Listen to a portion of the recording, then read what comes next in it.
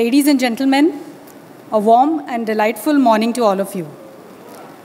Today, the 4th of October, holds a special place in the world of finance. It marks the World Financial Planning Day during the World Investor Week. We are absolutely thrilled to welcome you on this auspicious day to our event, Financial Planning and Investment Advisory, The Road Ahead. My name is Kiran Telang, and I'm honored to be your MC for the day. It will be my endeavor to guide you through a memorable and engaging program. Before we dive into our program, let's take a moment to acknowledge the hard work and the dedication that has gone into making this event possible. We'd like to extend our heartfelt thanks to our partners, volunteers, and all the individuals who have played a pivotal role in organizing this event. Without their support, this would not have been possible. I would like to thank our platinum partners, DSP Mutual Fund, HDFC Mutual Fund, Quantum Mutual Fund, and SBI Mutual Fund. Our gold partners, Axis Mutual Fund, HSBC Mutual Fund, S&P Dow Jones Indices, White Oak Capital Mutual Fund. Our silver partners, Mirae Asset Mutual Fund and Tata Mutual Fund. Please ensure that your mobile phones are on silent mode or turned off to avoid any disruptions. If you'd like to share your thoughts or highlights from the event on social media, please use our event hashtag ARIAIAC, ARIA Investment Advisory Conference. It is our privilege to have with us as our keynote speaker, Ms. Madhvi Puri Buch, the distinguished chairperson of SEBI. Please put your hands together to welcome Madam. Ms. Madhvi Puri Buch assumed the office of chairperson of Securities and Exchange Board of India with effect from March 2, 2022. Ms. Buch has served as whole-time member SEBI till October 4, 2021. She has handled Market Regulation Department, Market Intermediaries Regulation and Supervision Department, Integrated Surveillance Department, Investment Management Department, Department of Economic and Policy Analysis, Officer of Investor Assistance and Education, National Institute of Securities Market, and Information Technology Department. Ms. Buch has held several senior positions across many financial institutions.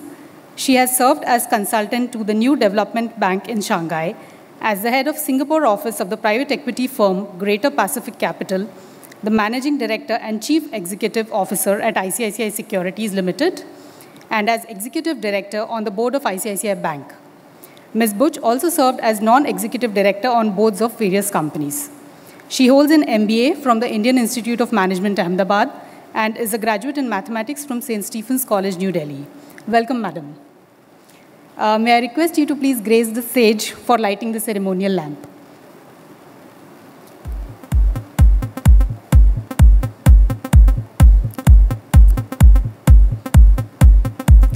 I would also invite on stage for the lamp lighting Mr. Vivek Rege, Chairperson ARIA, Ms. K. Kamla, Chief Regulatory Officer, BSE India,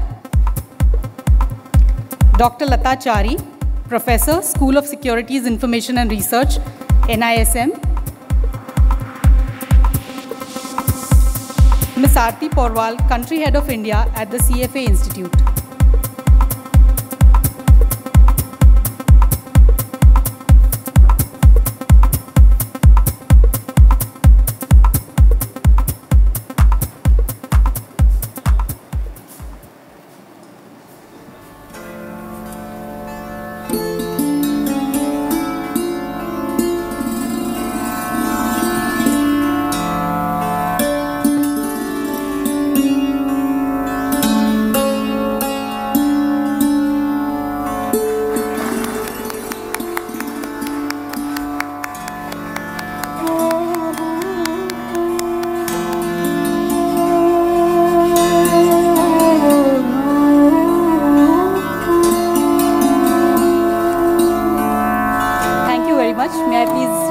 Take your seats.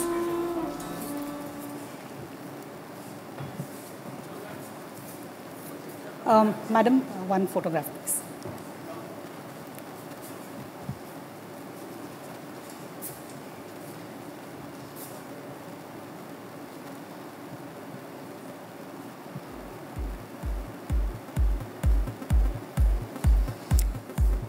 request Mr. Vivek Rege to stay back on stage for the next segment. He will be joined by Mr. Loai Navlaki, Director ARIA. Please join me in extending a warm welcome to Mr. Vivek Rege, founder and CEO of VR Wealth Advisors Private Limited. With over 17 years of invaluable experience in the investment advisory industry, he is not just a SEBI-registered investment advisor, but also holds an inter-CA degree from the ICAI and a CFA Level 1 from the CFA Institute, an advanced diploma in business management from ICFAI, and a certified financial planner from FPSB India. Vivek's insights on personal finance have graced esteemed publications and electronic media alike. Under Vivek's leadership, his firm has been awarded the global winners for financial planning case studies in 2018 and 2019. Beyond running his practice, Vivek actively contributes to the financial community as a founder, board member, and current chair for ARIA, actively shaping its future. Please give him a warm welcome. Now, let me introduce Mr. Loai, who will be subsequently joining Vivek on stage. Mr. Loai Navlaki, MD and CEO, International Money Matters Private Limited. As one of the first certified financial planners in India and the first certified financial transitionist from India, Loai's commitment to understanding how individuals make decisions during life transitions sets him apart. He is the holder of an MBA Finance from SP Jain Institute of Management. Among the several awards he has won is the prestigious Global Financial Planner Award for the Asia region in 2018. Loai's passion for cross-border financial planning issues and his ability to connect with professionals worldwide make him a true asset to the financial community. He is a firm believer that every individual deserves a trusted financial planner, and he takes joy in connecting with like-minded professionals across the globe. Over to you, Vivek. Thank you. Thank you. Thank you, Kiran. So, good morning, Madam Chair, and all the esteemed guests. I'm delighted to extend a warm and a heartfelt welcome to each and every one of you as we gather for this special event. We have people who are attending in this hall, as well as there are people who are virtually attending as well. We deeply appreciate the presence, and thank you very much for being here and attending this event.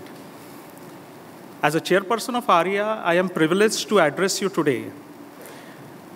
Our association represents a community of financial professionals committed to the highest standards of integrity, ethics, and excellence in the field of investment advisory. I am honored to lead this community of dedicated professionals who share a common vision, a common purpose, and in empowering the individuals and the families to secure their financial future. So together we strive for excellence, ethics, and trust in the world of investment advisory. Today's event is one such event, a milestone in the history of ARIA, where we are taking one such step to enhance the standards of practice. At the core is the well-being of the end investor for whom we all exist today.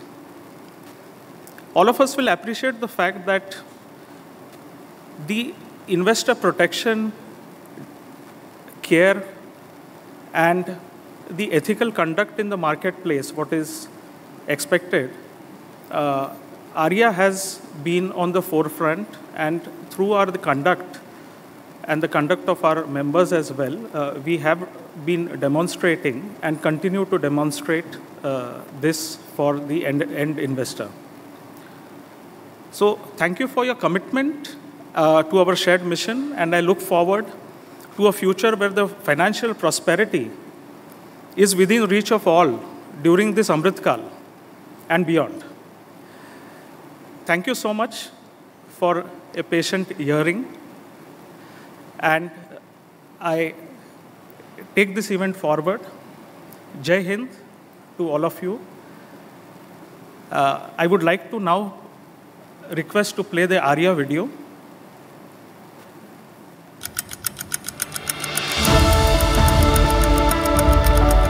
The investment advisory profession was formally recognized in 2013 in India when the investment advisory regulations were notified by SEBI. The investment advisory regulations cover three broad categories currently. From the financial planners engaged in comprehensive financial planning and asset allocation to the long-term single or multi-asset class investment advisory models who are forging bonds that transcend market trends, to the trading call providers who are focused on short-term outcomes for investors. ARIA represents a tapestry of diverse professionals following distinct business models, each woven into the fabric of long-term relationships and trust. What truly sets us apart as investment advisors in India is our unwavering commitment to building enduring relationships with our clients. We are not mere transactional entities. We are advocates for financial well-being, companions in wealth management, and architects of comprehensive financial plans. In 2017, the first national-level RIA conference was held. At this event, a three-member task force consisting of Lovai Navlakhi, Suresh Sadagopan, and Vishal Dhawan was selected to provide leadership to our fledgling profession. A year later, in 2018, the task force expanded to include Harsh Rungta, Rajendra Kalur, and Vivek Rege, broadening our collective expertise and knowledge. Then, in 2019, ARIA was born as a not-for-profit company under Section 8 with a clear objective to promote investor interests by elevating the standards of the investment advisory profession in India. In 2020, under the banner of ARIA, we hosted our first conference. Over 150 RIAs attended this physical event, a testament to our growing community. Prominent figures like Mr. U.K. Sinha and Mr. Supratim Bandhopadhyay graced us with their presence. The same year, a 9-member ARIA board was elected, following the one-member, one-vote principle. ARIA formed various committees like advocacy, members' engagement, new membership, technology, media, finance, accounts and legal, Varia, Women for ARIA, and partners' engagement. In 2021, BSEASL became the official first-line regulator for RIAs. In 2021, ARIA initiated weekly knowledge-sharing sessions, attracting Indian and international speakers. We conducted hybrid workshops for deep learning on significant subjects by distinguished ARIA members. ARIA published and provided inputs for an in-depth white paper on reimagining nominations, making succession smoother and simpler. The white paper was written by Mr. Pramod Rao in his personal capacity. Mr. K.V. Kamath launched the white paper at a virtual event. The white paper offers insights into the challenges in succession planning and suggestions for reform. Mr. K.V. Kamath also launched the ARIA helpline on succession issues at the occasion. Throughout 2021 and 2022, ARIA organized major online events attended by over 1,500 delegates, including sessions for students exploring careers in financial planning and investment advisory. Mentorship programs for budding RIAs through RIA clinics were introduced to guide professionals into the RIA path.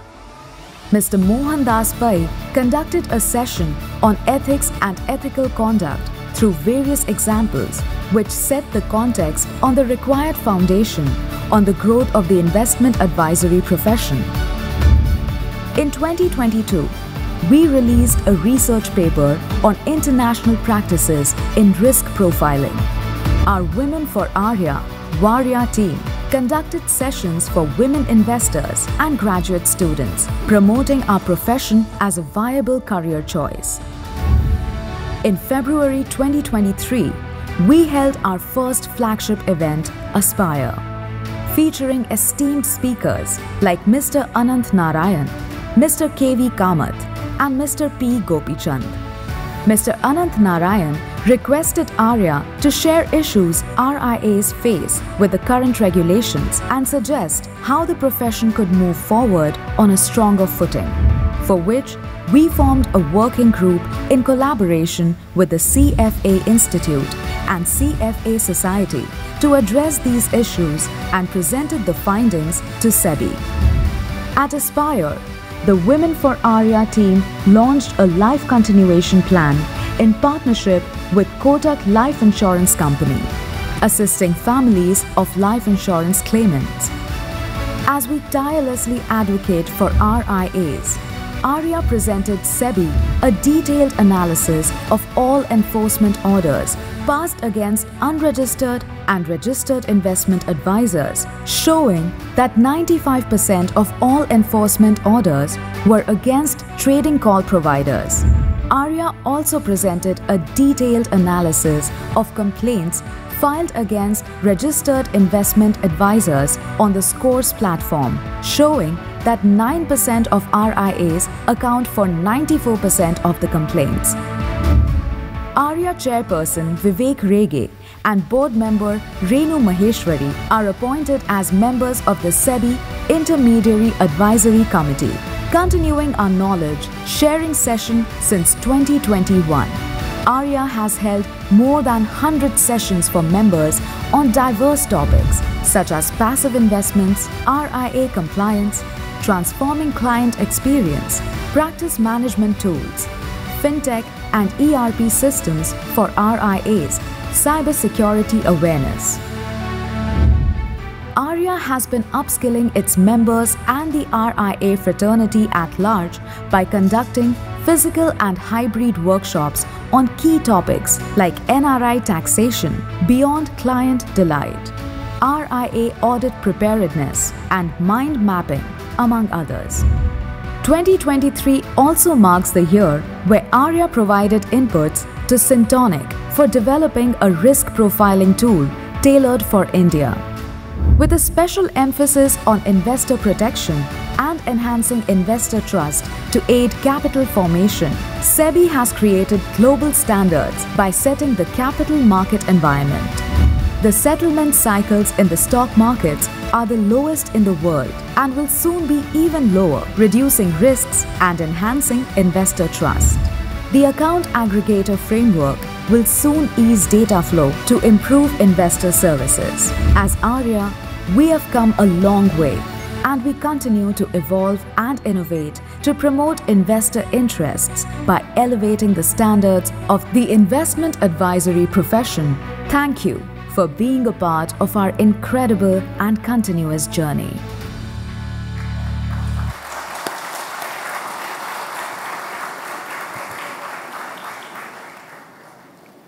Good morning, everyone. I'm going to talk about a dream I had last night. Of course, it was about financial planning, which I sort of got into the profession in 2005. The dream was about 2nd October 2030, World Financial Planning Day, 7 years from today, when Harsh was 70 years old and I wasn't. I saw that we had 1,20,704 RIAs. And there is maths behind it. So we have 934 RIAs registered today. If you double that every year for the next 7 years, you'll get that number. I think that's very important for us to recognize that RIAs as a profession celebrate the word fiduciary in true sense and essence. I think the word fiduciary I heard for the first time when I attended a FPA conference globally in the US. My partner in crime for many such conferences was Vishal, and then we had Vivek and Suresh and Harsh and many others who kept giving us company. And during those conferences, what we realized is that one thing we should not ever be afraid of is regulation. Because primarily, I think the objective of both the regulator and us as fiduciaries is pretty much the same, that we have to protect investor interest and we have to have more investors whose interests we can protect. And that, I think, really is the common objective that ARIA shares with the regulator. I think the other important thing we recognized is that transparency is really the key. You have to be extremely transparent about the type of service you're offering and what you're charging, where you're earning. And as long as you do that, I think you're going to be more than fair to your investor.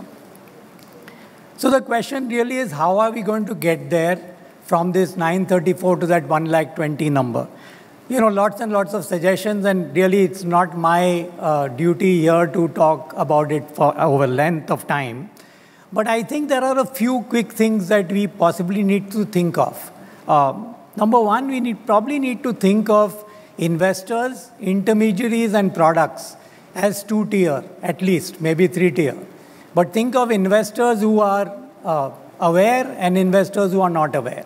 You think of products which are simple and products which are complex. You look at intermediaries who are regulated and those who are not. And if you can match these together, I think you will have a big growth in the industry. I think the other thing that I personally think is that when the RIA regulations came in, there was the exemption for incidental advice given to mutual fund distributors, to brokers, to insurance agents. Possibly it's time to think of removing this incidental advice if you are taking exemption in more than one category. So if you're doing multiple things, then you bring them into the gambit of an intermediary. The one thing that I personally think that I'm very keen to understand is how behavior of investors happens when they are advised versus when they are not. Unfortunately, no data is available.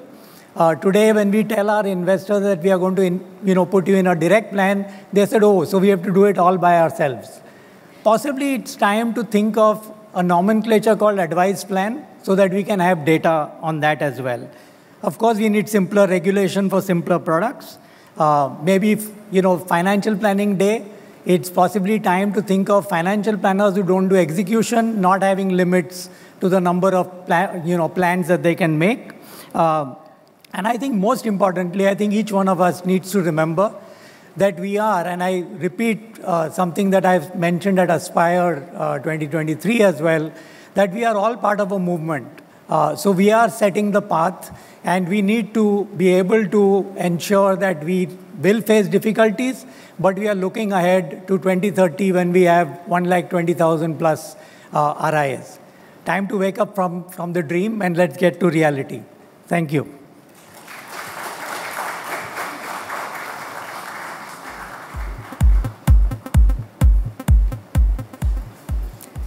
Thank you, Vivek and Loai, for taking us through ARIA's journey so far, and thanks to Loai for sharing the wonderful dream. I hope it comes true.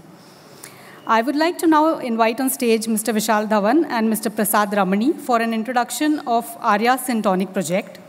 Ladies and gentlemen, please welcome Mr. Vishal Dhawan, co-founder of Plan Ahead Wealth Advisors Private Limited. With an educational background in economics and an MBA in finance, Vishal has over 25 years of industry experience.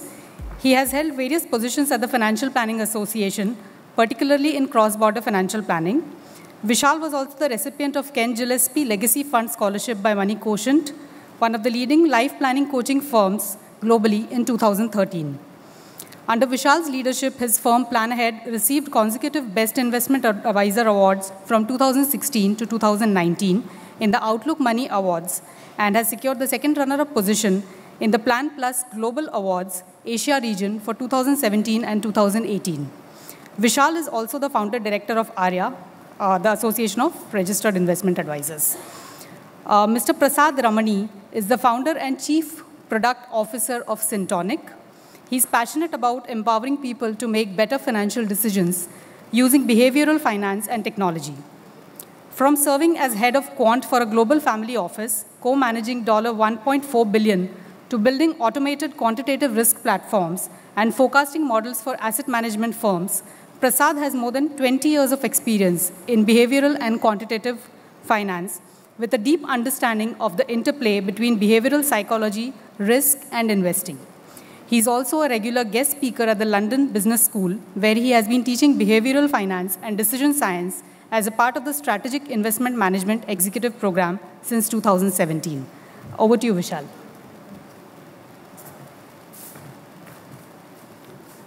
Thank you, Kiran. So it's an absolute delight to be awake after that lovely dream that Lovai put us through. It's wonderful to sort of see this journey culminate. This journey actually started about 11 months ago when we actually reached out to the SEBI chairperson to join us for the Aspire Summit 2023.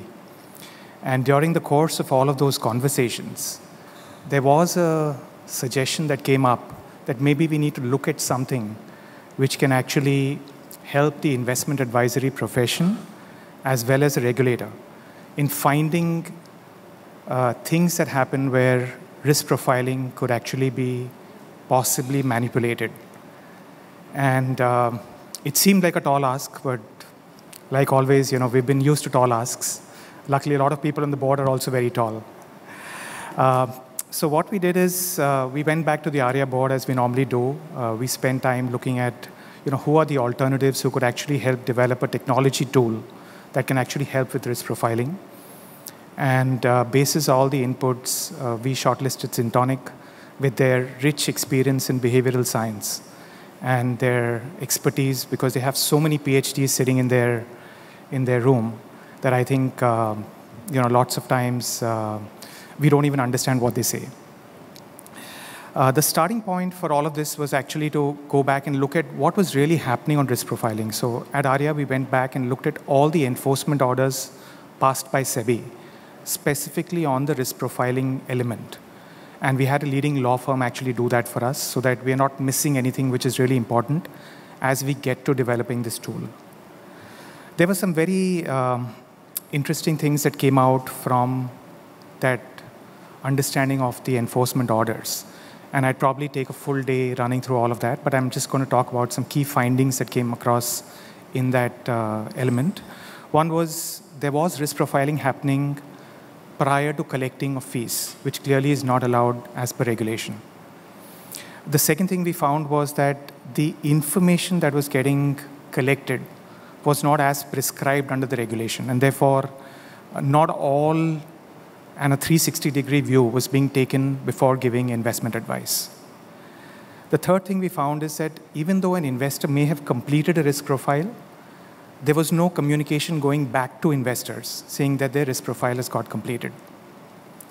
Fourthly, we found that there was a little bit of lack of client interaction during that whole process as well. And clearly, risk assessment is not only about the numbers, but there's also a lot which comes out from good and rich conversations that happen around risk profiling. Of course, because Syntonic was based in North America, there was a need to customize the tool very clearly to Indian conditions. So we had to spend time getting questions Indianized, look at client reputability, look at how red flag consent, red flag alerts, consent, etc. can all get built in. And obviously this tool then needed to be tested in India as well, which is what we've been doing over the last few weeks. Last but not the least, it also needed to comply with Regulation 16 of the Investment Advisor Regulation, which really sets the standards of what risk profiling is about. And I'd urge anyone who's not read that regulation to go through that to see how carefully and well it has been drafted to ensure that a full persona of the investor is actually looked at before a risk profiling assessment is actually completed. Now, this is where, obviously, the genesis of what Prasad will talk to you about in a bit is going to start from. So over to you, Prasad. Thank you.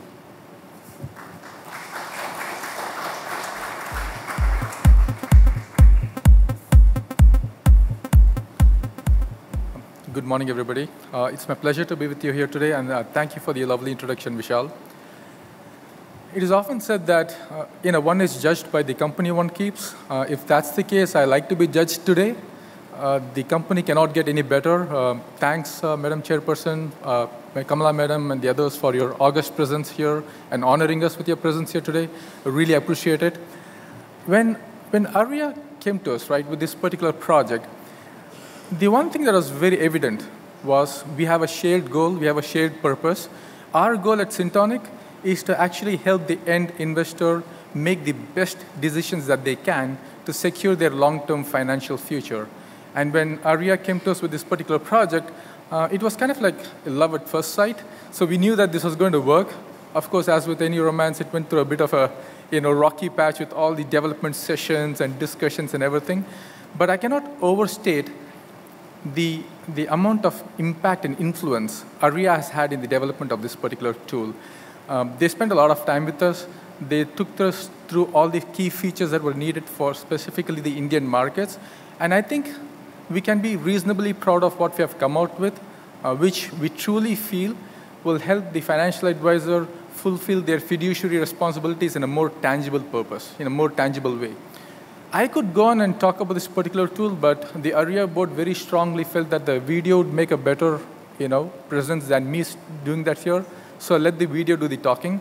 Thank you very much for all of you being here. It's such a great day to be here, and thank you very much once again. Thank you.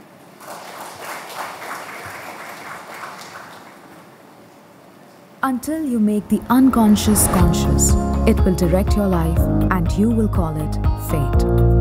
On average, the human brain makes thousands of decisions a day. For example, when it comes to food alone, we can make upwards of 400 plus decisions a day. Imagine we start the day with the intention of eating healthy, and at 4 p.m., we are given a choice between a healthy salad or a piping hot samosa. What would we do? We would most likely end up with the samosa. This is because our brains are hardwired to take shortcuts. And we often take such shortcuts. Without our own awareness, we can end up creating a gap between our intentions and outcomes. This happens with our financial decisions as well. At Syntonic, we have identified key non-conscious factors that influence our financial decision-making process, thus creating a gap between our intentions and outcomes. These factors can produce 3 key gaps: the investor-self gap, the advisor-investor gap, the compliance gap. Let's take investor-self gap. The investor-self gap arises because oftentimes investors act in ways that go against their own long-term interests. For instance, they are ready to spend hours watching a movie, but will be reluctant to spend 15 minutes discussing important financial topics, which can impact the next 15 years of their lives. When markets go up, they tend to be aggressive, but when markets go down, they turn conservative. Finally, most investors and their spouses approach money or finances from different perspectives, which can lead to differences in household finances, causing a great deal of stress and hence poor decisions. Next, we have the advisor-investor gap. We all approach money and finances differently, which results in different takes on investing as well. For most advisors, risk is a well-defined quantitative value like volatility and drawdown. However, for most investors, risk is very qualitative. Hence, there is a misalignment of what risk means for advisors and their investors. Advisors assume that risk is a static number, but the reality is that risk is dynamic. It changes based on external and internal factors. Most advisors tend to approach risk through the prism of markets and returns, that is, from a single dimension, whereas true risk is multidimensional. The compliance gap. Last but not the least is the compliance gap. Generally speaking, when markets are doing well, there are not many issues between advisors and investors. However, once markets start going sideways, a variety of issues start to come up. And in most cases, there is not one single source of truth. These gaps arise for 3 reasons. First, a thorough and scientific analysis of the investor's risk profile is missing. Second, there is no mechanism to share risk analysis automatically and promptly with investors. And third, proper digital records of investor consent are not available or are often missing. To address these issues, Syntonic and Arya work together to create the Risk Queue solution. RiskQ is the first of its kind solution that is custom built for India, with features such as behavioral-based risk profiling, dynamic risk range, pair analysis for investors, and client consent and non-repudiability. RiskQ approaches risk profiling through 4 dimensions. Risk drivers helps understand the behavioral factors that drive one's financial decision-making and risk appetite. Risk preference reveals how one views risk and the emotional ability to handle losses. Risk capacity ascertains the financial ability to take risk. Risk need addresses the purpose behind taking risk. This results in a win-win-win situation for everyone involved: the investor, advisor, and the regulator. Advantage investor. RiskQ takes an investor-centric approach by placing them at the heart of the financial discovery and planning process. It enables them to understand how they think behaviorally when they make financial decisions. It takes investor psychology into consideration and helps them understand the dynamic nature of their risk appetite.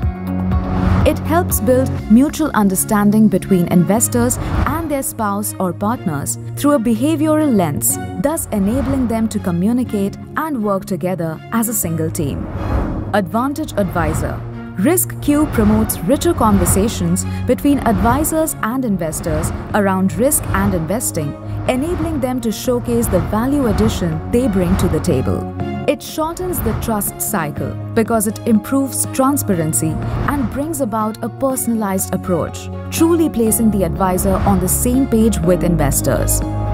It safeguards advisor interests as it helps set investor expectations around reward and risk, and also records investor consent digitally. Advantage compliance. RiskQ helps the compliance function ensure that all risk standards are met accurately through using a scientifically rigorous process. As it records key advisor-investor risk analysis digitally, a footprint is always available to detect anomalies, hence allowing for an audit trail. It protects investor interests and promotes taking a more disciplined approach to investing. The RiskQ tool from Syntonic, enhanced by inputs provided by Arya, is born from the synergy between Arya and Syntonic. It represents a profound commitment to investor interests that is specifically tailored for Indian financial advisors and their clients. This is our shared journey with you all toward a more informed, transparent, and secure financial advisory landscape.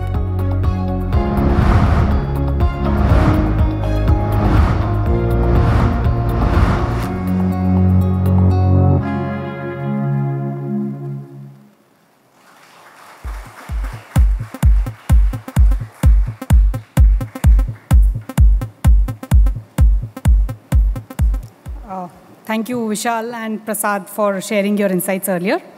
I would now request SEBI Chairperson, Madam Butch, to please come on stage for the official inauguration of the RiskQ tool by Syntonic. I would request Prasad and Vishal to please accompany her.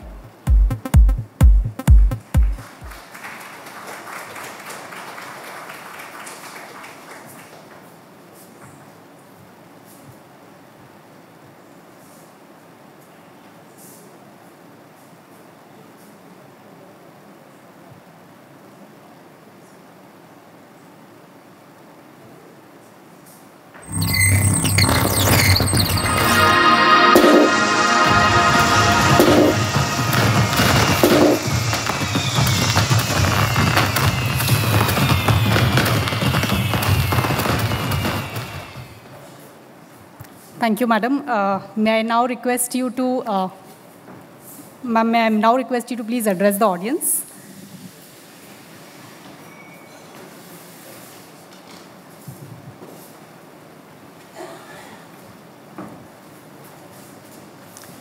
Very good morning to each one of you. It's wonderful to be here.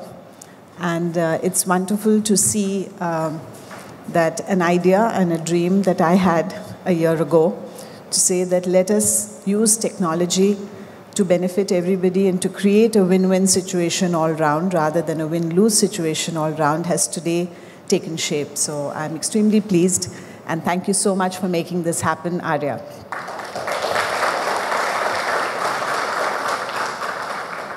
Before I start my presentation, I would like to respond to Mr. Lovai's dream by narrating a little story. So this was many years ago. I think it goes back almost 23, 25 years ago. ICICI Direct, the online share trading platform, had not yet been born. And McKinsey had made a report for ICICI Group about the opportunities of the digital world and the digital financial markets, and how this was an opportunity for really the ICICI Group to do something which was path-breaking. And they prepared a report, and Mr. Kamath called me one day into his room, and he handed me the report. And he said, go build this. So I said, delighted to, and I left. Next morning, I was back in his room. I gave him back the report. Sir, I don't want to do this. He said, why? I said, sir, where is the ambition in this? They're talking about 25,000 clients at the end of 3 years. I have better things to do with my life than to try and chase 25,000 clients in 3 years. If the target is 1 lakh clients in the first year, then I'm happy to do it. Of course, Mr. Kamath, being Mr. Kamath, knew that there had to be some catch to what I was saying. He said, what do you want? I said, sir, my system banaungi to 1 lakh ke liye banaungi, so I need 10 crores. At that time, 10 crores was a lot of money. So for the system development, I asked for 10 crores, saying, what is this 25,000? Not worth. So to tell you what happened at the end of that 1 year, no, we did not reach 1 lakh, but we reached 88,000 at the end of the first year. And while he gave me 10 crores, I think we used about 5 or 6 crores to build the system at that time. And of course, you know, today online share trading is just everything. So I not only share your dream. See, 1 lakh क्या चीज़ है यार? 7 साल बहुत time होता है. 10 लाख की बात करते हैं.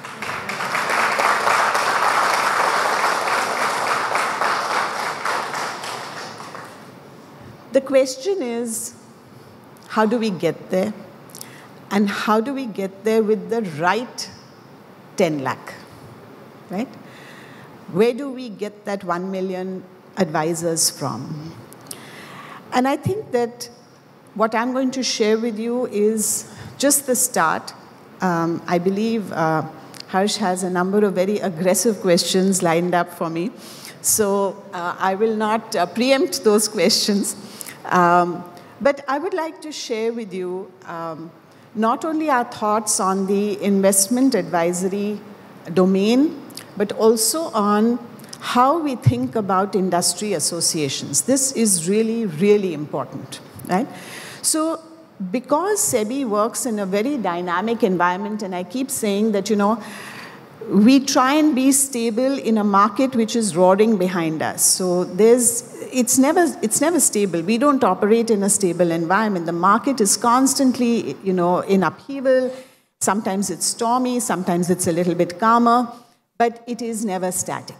And our job is to try and bring some amount of groundedness and stability to what is otherwise an extremely dynamic and stormy environment.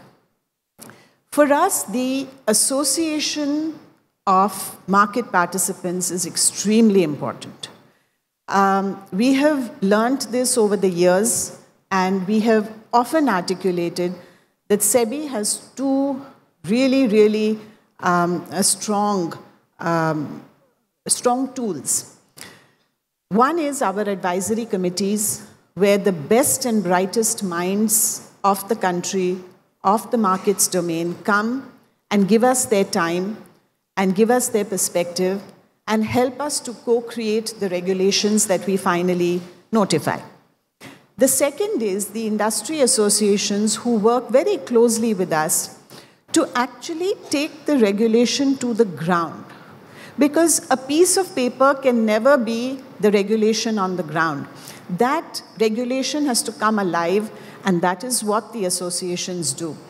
So whenever we have an opportunity, we encourage people to form associations and to actually create a lot of, shall I say, strength in that organization, because a strong association really means that it will have the respect of the regulator, and therefore the advocacy function, which is so important to it, will be just more effective, right?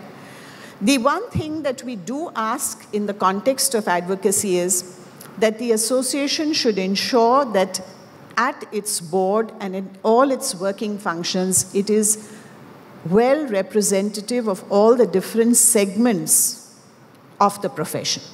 So whether it is large or big, individual or institutional, people who give trading calls or those who do financial planning, there must be a good representation, because that is what lends weight. When you sit at a table across from us and give us your views, we know it is coming from the strength of representation. The second thing that we always request our associations is, please come to us with data. And I think that, again, ARIA has just taken this thought to the next level. The two reports that were talked about were really, really meaningful. Of course, I must admit that in my previous avatar in SEBI, I must have passed about 80% of all of those orders. So you can imagine how pained I am.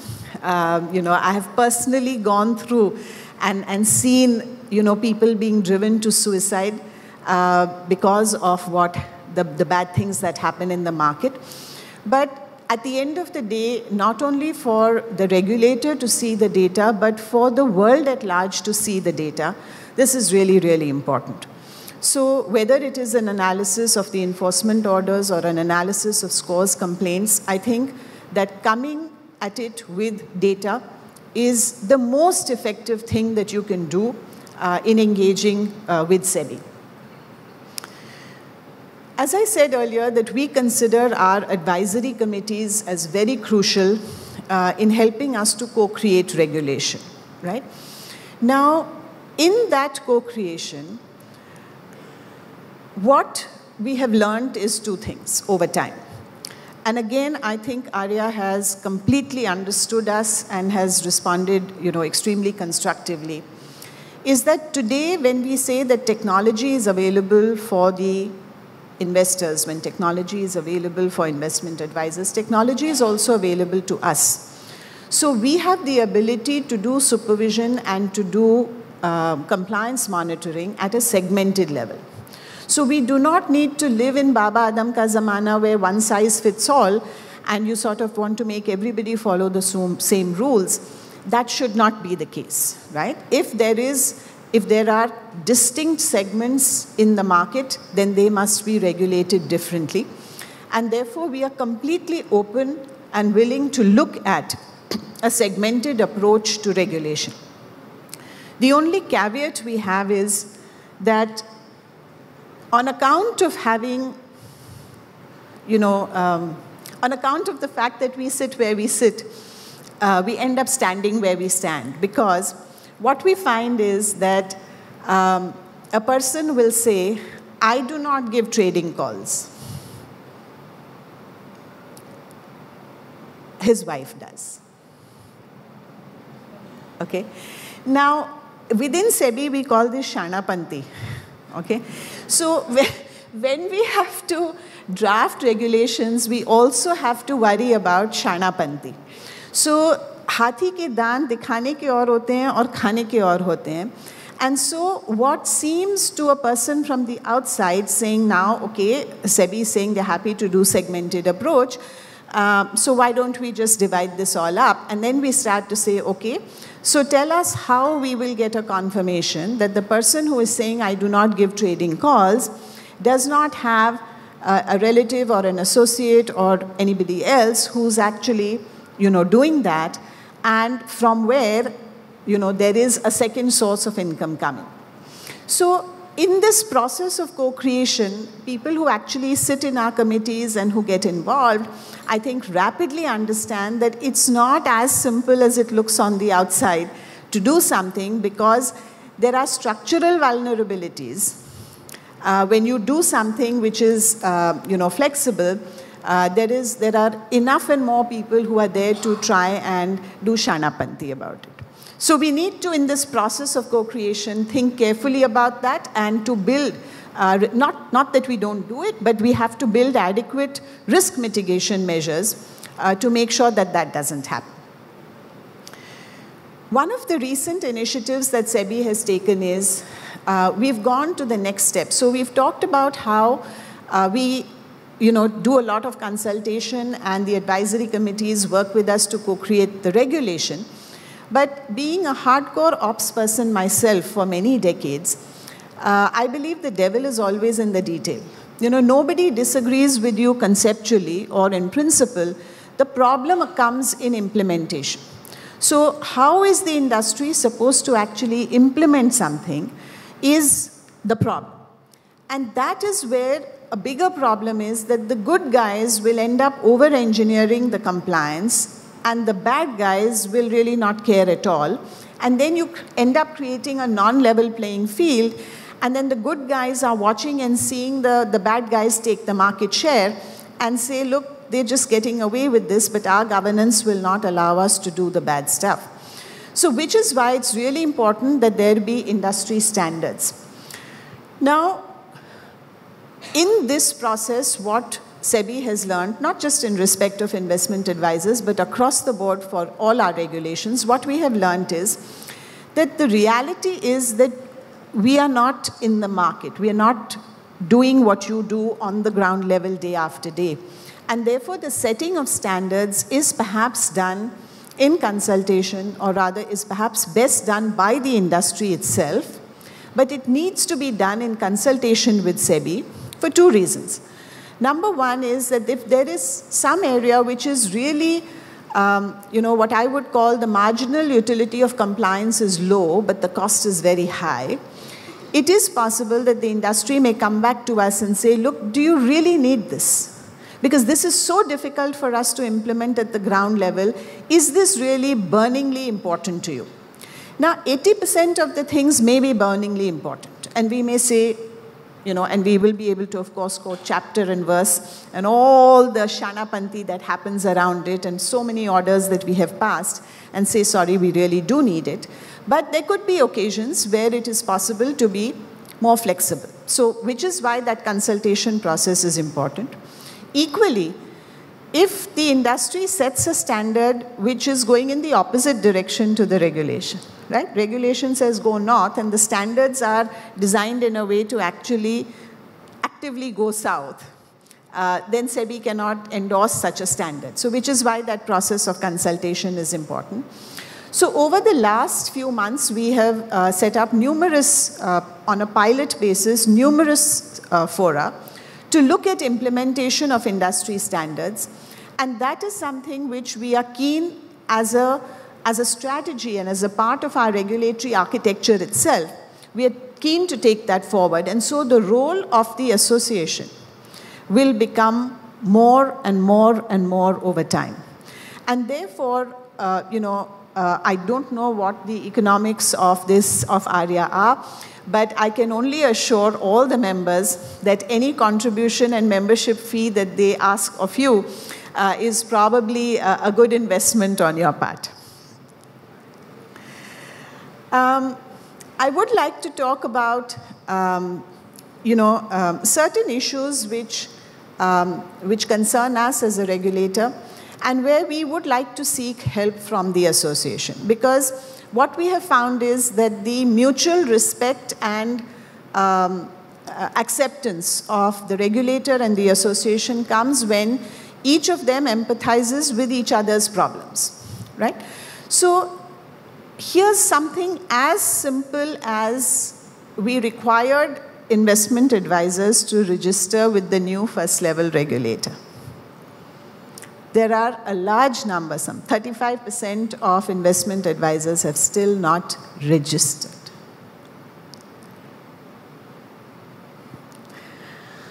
अब हम करें तो क्या करें? मतलब इतना time दिया, आसान सा प्रोसेस है, आप आए, रजिस्टर करें, उसमें क्या दिक्कत हो रही है? If it's your profession, if it is your livelihood, and in all this time, forget about other compliances. You have not found the time or the inclination to come and register with the first level regulator. अब हम क्या कहें? क्या कहें? So we look to the industry to assist us. You know, you are there all over the country. Okay? You have presence, you have people, you have people who care about the community, who spend their time and effort and energy, you know, in actually working for the community. We really need your assistance, starting from something as simple as, bhaiya, aake register karo. Right? And therefore, that's just, you know, not even 101, I don't know, that's the foundation. But beyond that, the other thing we look towards to the association is to be proactive in terms of coming to us with the malpractices in the market. See, everybody understands that the regulator should be in touch with the market, right? We should not be making regulations sitting in some ivory tower. So how are we to be in touch with the market?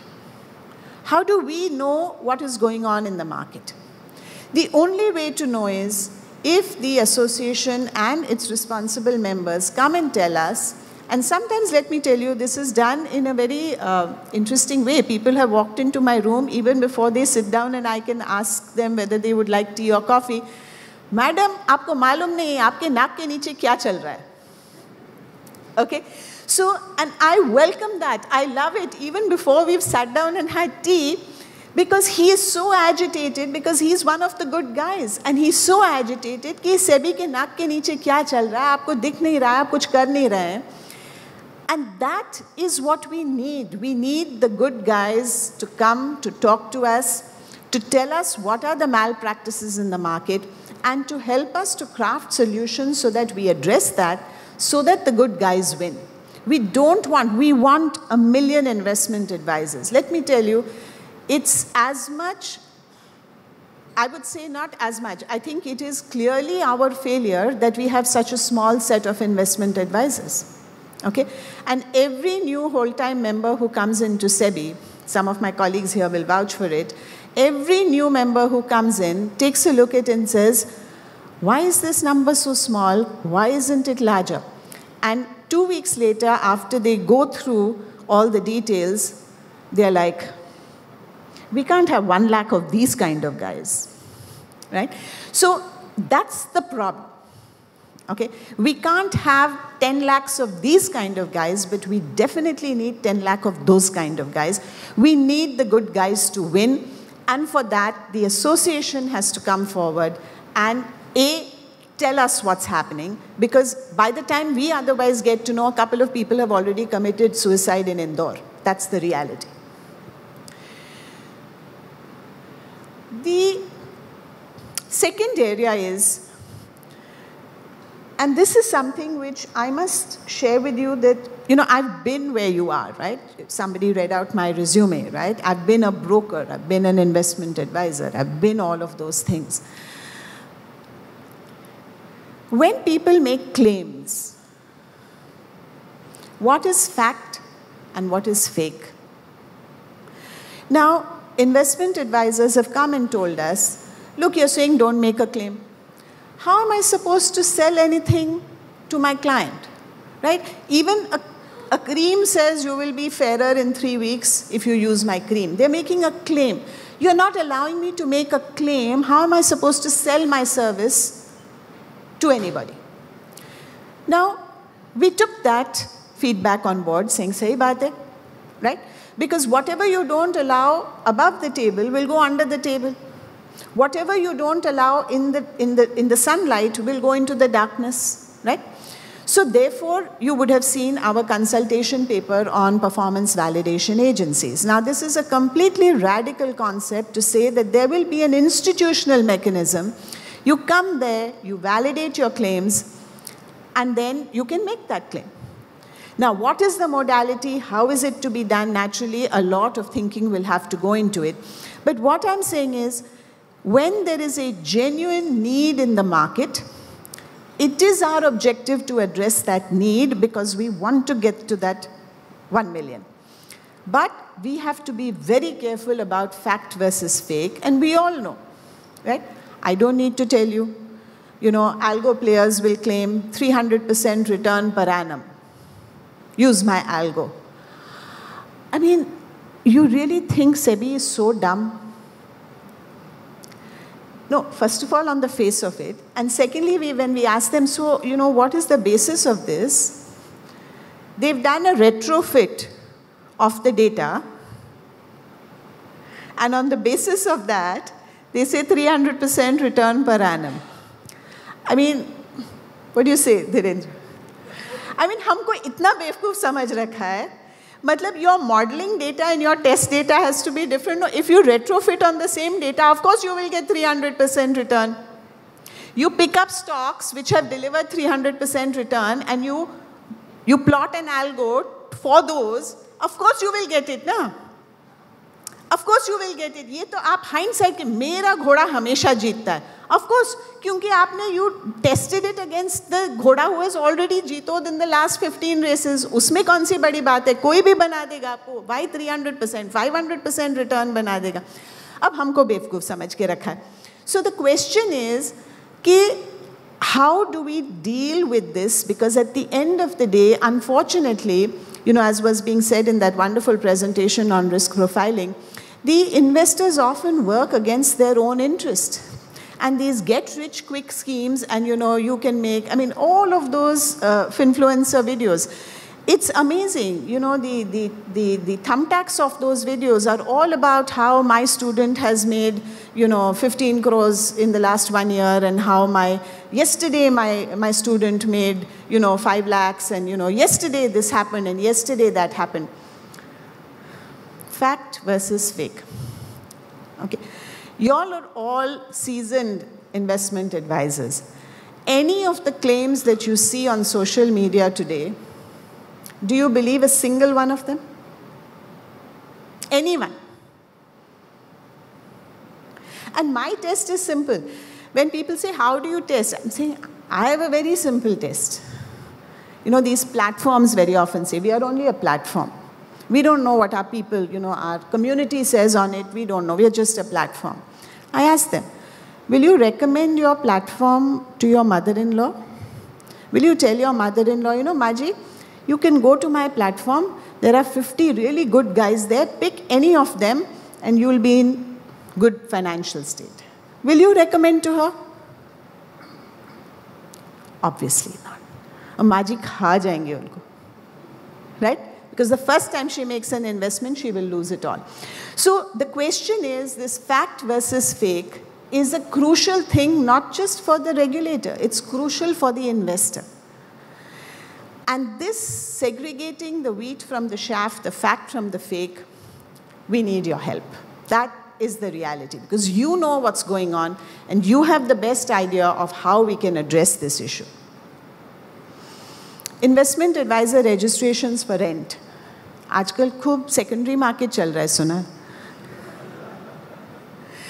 So मतलब पहले हम लोग बोलते थे कि हमारे stock market में you don't just trade shares, you trade profit and loss, long-term capital gains. There are lots of things you trade. Okay. आजकल secondary trade in registrations is happening. What, again, we are flummoxed. I have no other word to tell you. We are flummoxed. So we look to you. Tell us what to do. Because you are the good guys, and those guys are the bad guys. So help us to address this issue. How do we do it? Circumvention of the law. Large number of complaints that we get. Oh, I gave my user ID and password to my advisor, oh, he's supposed to ask me before trading. No, he just took my credentials and then, so this is all illegal PMS going on. Okay. Then, of course, there are those who, have found ways to exceed the 150 number. They become authorized persons of brokers. They have terminals. फिर तो user ID, password की भी ज़रूरत नहीं है. वो खुद सब चला रहे हैं ना. Right? Correct है ना? See, unfortunately, we are the doctor. We see all the ill patients.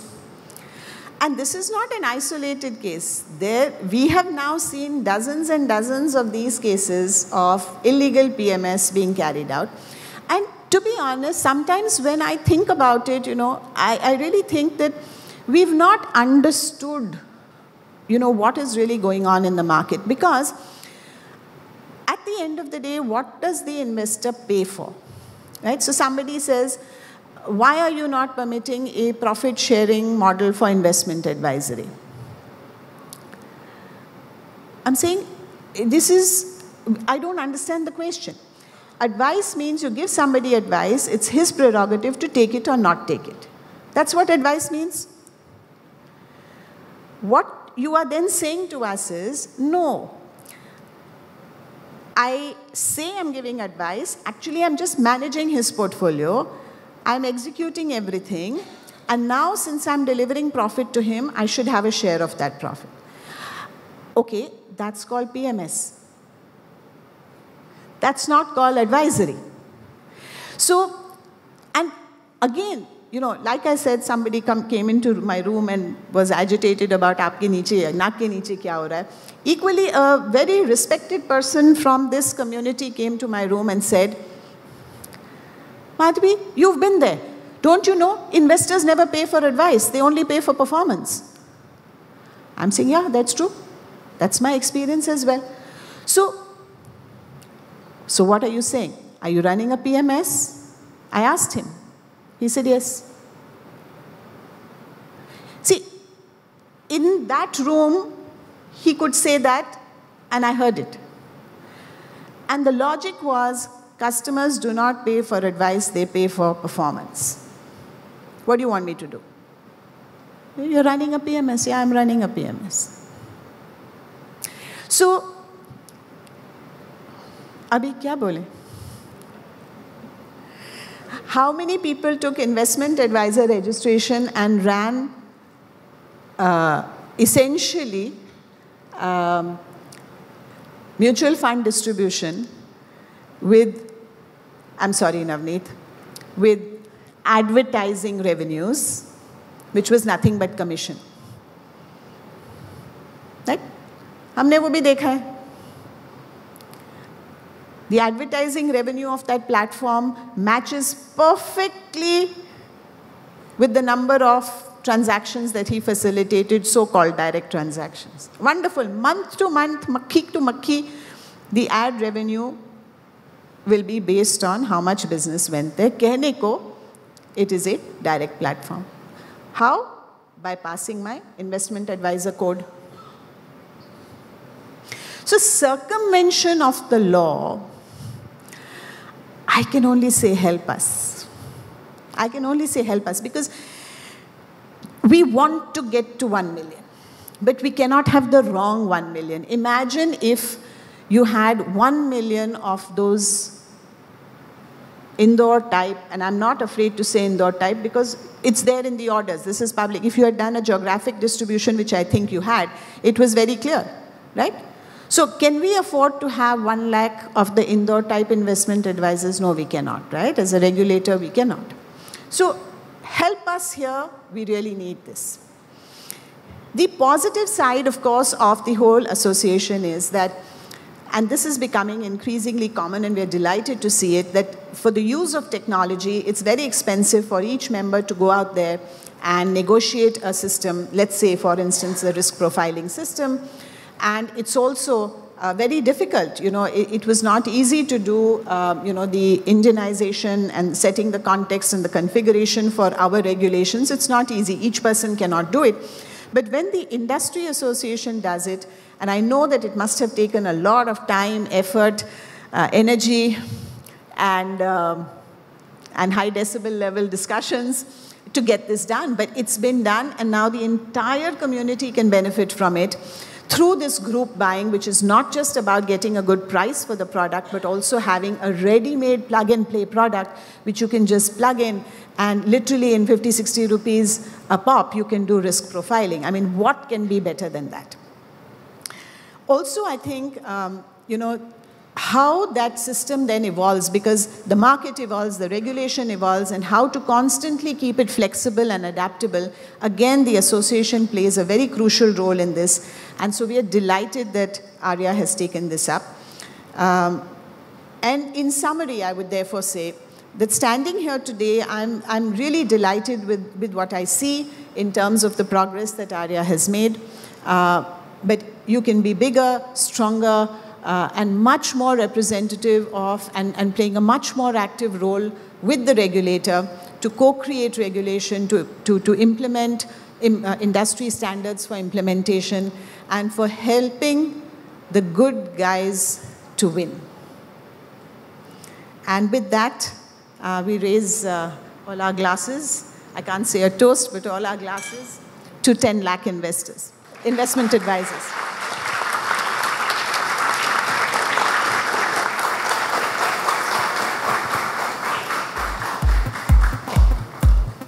Thank you, madam, for that very enlightening and encouraging speech.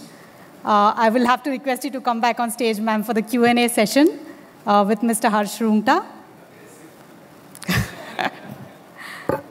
Yes, please. Yeah, sure.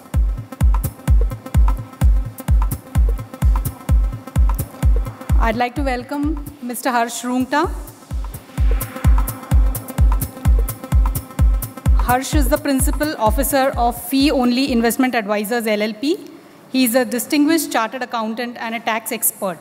Harsh has been a serial entrepreneur, having successfully exited his venture-funded startups, apnaloan.com and apnapaisa.com. In 1998, he was responsible for setting up ICICI's retail lending business. He is also the author of the Complete Home Loan Guide. He is a well-known expert on finance on popular business channels and writes a fortnightly column, Truth Be Told, in the Business Standard. And he has been conducting several workshops on taxation and personal finance. Over to you, Harsh. Thank you. Good morning. It almost reminded me of the ICICI days, the 1 lakh target. I think, and I think it has been achieved in so many other areas. I mean, if just looking at, Amrit Kal, as they say, is upon us. And if you look at the role that SEBI has played, it's a seminal role, right? I mean, global standards setting capital market infrastructure. I mean, we're talking of T+1 has been done, and we are now talking 1 hour and instant settlements. The mutual fund industries, I mean, all the leading lights are here, $500 billion and counting $2 billion of SIPs. And Mahesh is here, account aggregator. I mean, it will democratize the availability of citizen data. And yet when we turn to the investment advisory profession, and clearly, as you yourself mentioned, less than 1,000 people today, and God willing, we will be the 1 lakh plus, 1 million plus, I'm sorry. 1 million. I missed a zero. I missed a zero. And obviously what happens because of that is that the unregistered investment advisors, UIAs, as I like to call them, or finfluencers, they sort of have rushed in. Because there is a need, clearly, a fiduciary need for fulfilling that advice. Okay? And that's how we came up with this analysis. And thank you very much for the kind words on that. So very clearly, I think from the association side, there are just two things, and this is something we have heard, that is the regulator, okay, worried about the low number of RIAs? Is it in investor interest that it will be so low? Because otherwise, if the fiduciary registered advisors are not there, the UIAs are obviously coming in. And you spoke about this segmented regulation and the difficulties with that. So the issue, I am just going to turn that into a question, but the issue with that is that today probably, as we mentioned in the ARIA video, there are 3 segments. And it's very difficult for, say, a financial planner or a non-trading call provider to be able to identify all the malpractices that happen in a trading call provider. So would the regulator sort of look at segmenting out or in, depending on whichever way it goes? Because maybe these 3 segments don't belong together. And it's an accident of history that, they've sort of got into a common regulation. Because the ability of the association to be able to represent 3 completely distinct kinds, and definitely the trading call providers, which are the cause of the problem, 95% of the orders, and unregistered being 72%. How do we sort of even begin working with the regulator on that? So I'll tell you, Harsh, we are completely open, and, I think you rightly said that if something is an accident of history, we shouldn't just perpetuate it for the sake of perpetuation. And I think the recent extension of the academic requirement circular that we did is a reflection of that. Because what the team believed was, 3 years ago, what was said, today the world is completely different. You don't even need to go into ancient history. Just 3 years ago, the world, in terms of the way that there were finfluencers, unregistered advisors, chatbots, and ChatGPT, tomorrow algo players, the world has changed entirely in 3 years, and therefore for us to stick with what we said 3 years ago is perhaps not appropriate, and it needs review, and let us give an extension and let us review. So I think the evidence is on the table that SEBI is not wedded to anything which is Baba Adam. If life has changed, we will change. So that commitment is there and is in evidence. I think, as I said earlier, our problem is खाने के दांत हाथी के दिखाने खाने के और दिखाने के और. So if you say just separate us from the guys who give the trading calls, I have only one question to ask. Please tell me what is the source of your income. Okay.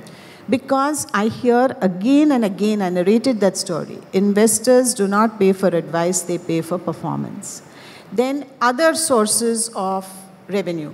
What other sources? Now I will give a referral to the broker. Now for all the trading that the broker does, that he does through that broker, I will get a certain cut. Okay? Now, why? Because, no, that I'm an authorized person. So, I'm entitled to get. So, I'm saying, at the end of the day, I have not met a single person who has come to me and said, my client pays me for the advice I give him, nothing more. So yeah, I'm sorry to interrupt there, but as it was introduced, the name of my firm itself is called Fee Only Investment Advisor. I'll tell you. Let me give you another example. Yeah. I don't know if it's true for you, but it's, again, something that I've heard. Fee only, okay? Now the question is, fee only, I'm giving advice on what? So someone says, see, I have high net worth clients. I give them advice on EB-5 visas, okay?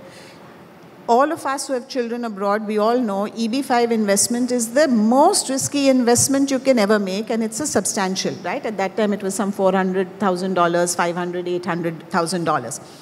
And it is locked up for some 7-8 years. Chances of getting it back are near zero.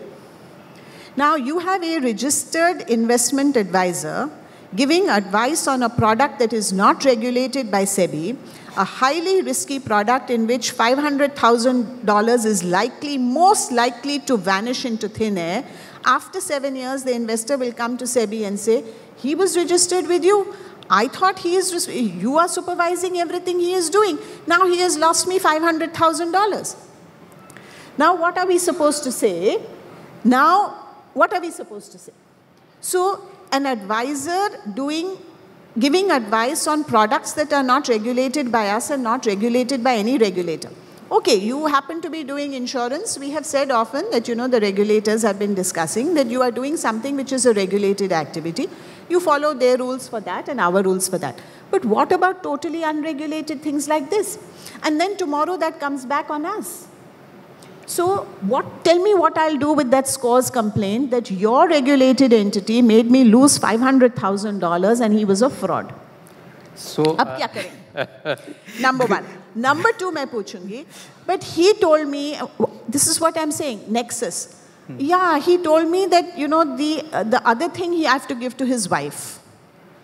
Now, I gave him this and then the other stuff So, it's not that straightforward. You sit in our chair.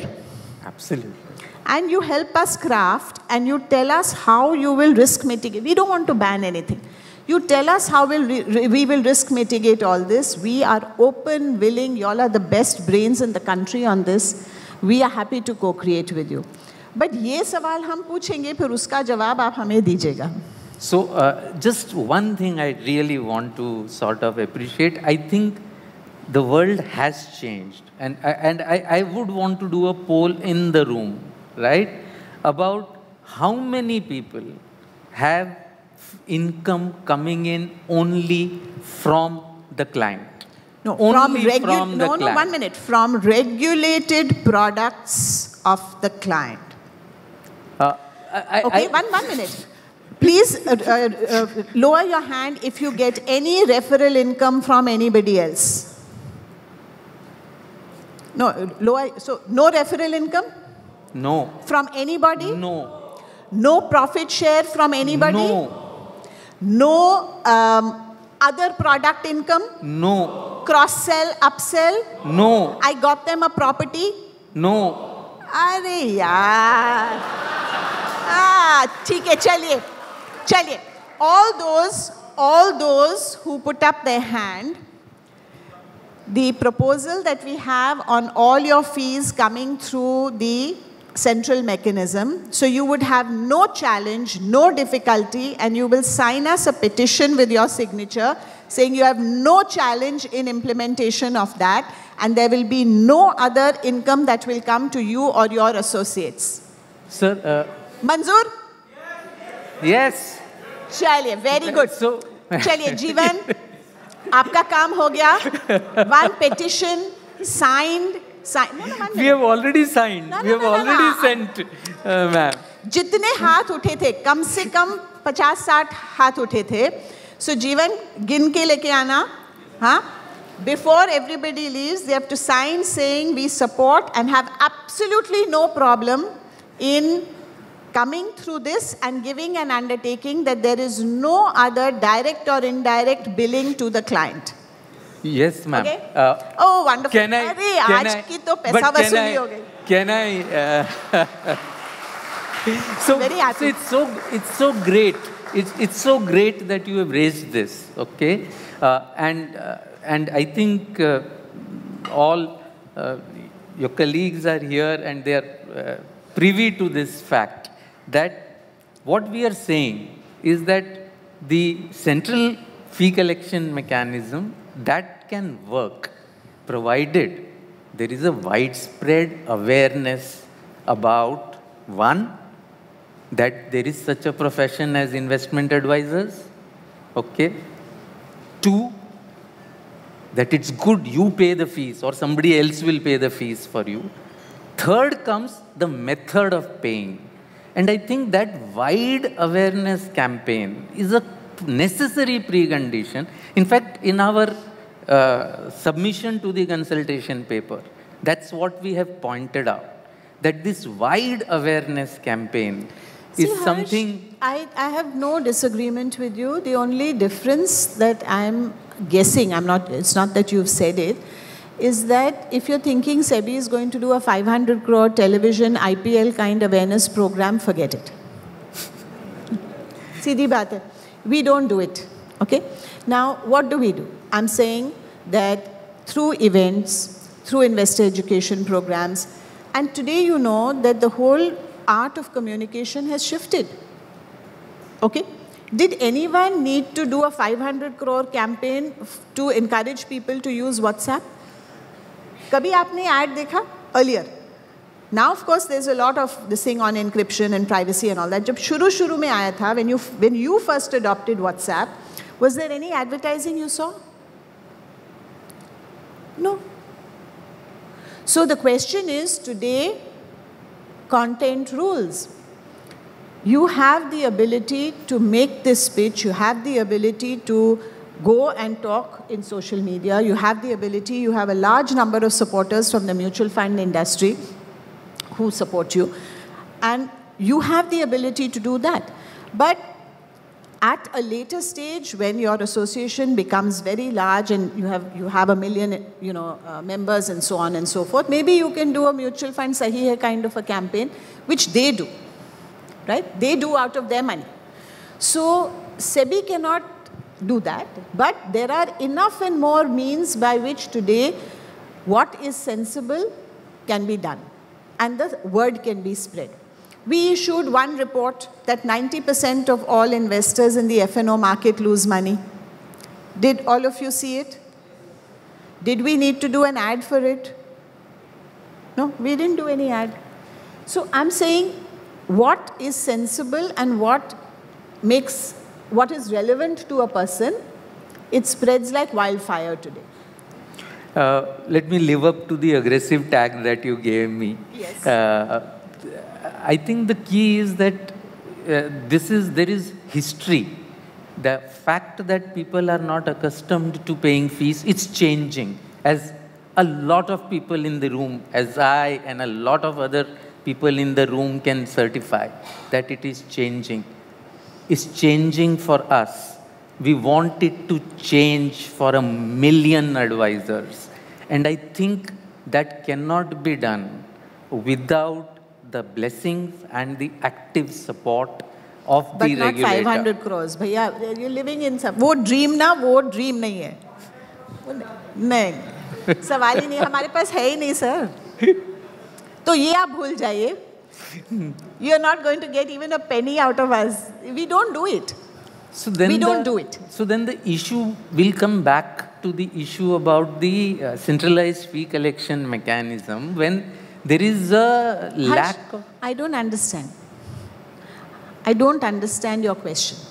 Okay. Because if you are saying that all of you are only collecting kosher money, and you are going to tell your clients that from tomorrow, please pay through this, and this is your guarantee that you're dealing with somebody who's a registered entity and a kosher entity, and you ask that person to tell 5 of his friends, and they tell 5 of his friends, and the maths, you don't need a PhD to build that geometric progression, okay? You'll reach everybody. You'll reach everybody. So, it's very simple. If you have a proposal that makes sense and is relevant to people, then it spreads like wildfire. I told you, our 90% loss making, the whole of the country knows about it. We never issued any ad. Absolutely. But the point, again, and we will close this after this, is the fact that I think this entire room knows this. How many of the people who actually do the F&O, they know it. Have they, although we are now forcing them, I believe. They all know it because all the qualified brokers, which account for some 70% of all retail investors, now they flash it every time you log in, right? And it says 9 out of 10 people lose money and people say yes. See, our job, we are not a nanny state. Our job is to say, please be careful, आगे खाई है. अब आपको फिर भी कूदना है, तो आप कूद लीजिए. हमारा काम है कि उधर खाइए. So this is how you have to work it. Okay? So you speak to, I don't know where you speak to your your partners in the mutual fund industry, speak to the depositories, the cash statement goes, put it on that. Use your imagination. Every investor in the country gets that. Every investor in the country gets an SMS. Work with the ecosystem. You will reach directly everybody, no? Use your imagination, Harsha. Again, the issue is that we are only 900 people, and of them probably... No, you need only one savvy digital marketing person. Get him on contract for 2 months to design your digital campaign, leveraging existing resources on a zero budget. He'll do it. Thank you. So I think we've heard what we are required to do. Moving on to some of the major pain points of the good guys, as you say, and these are real major pain points. I think unless we find a way to sort of solve this, the 1 million mark is really not going to be possible. So one is this compulsory 3-year recertification, giving your exam all over again, okay? That is a huge business continuity risk, and a lot of us in the room, because we gave it in 2020, a lot of us are due to give the exams, and I don't mind admitting, I am fearful as well, and I contributed to the syllabus. It's acknowledged in the syllabus.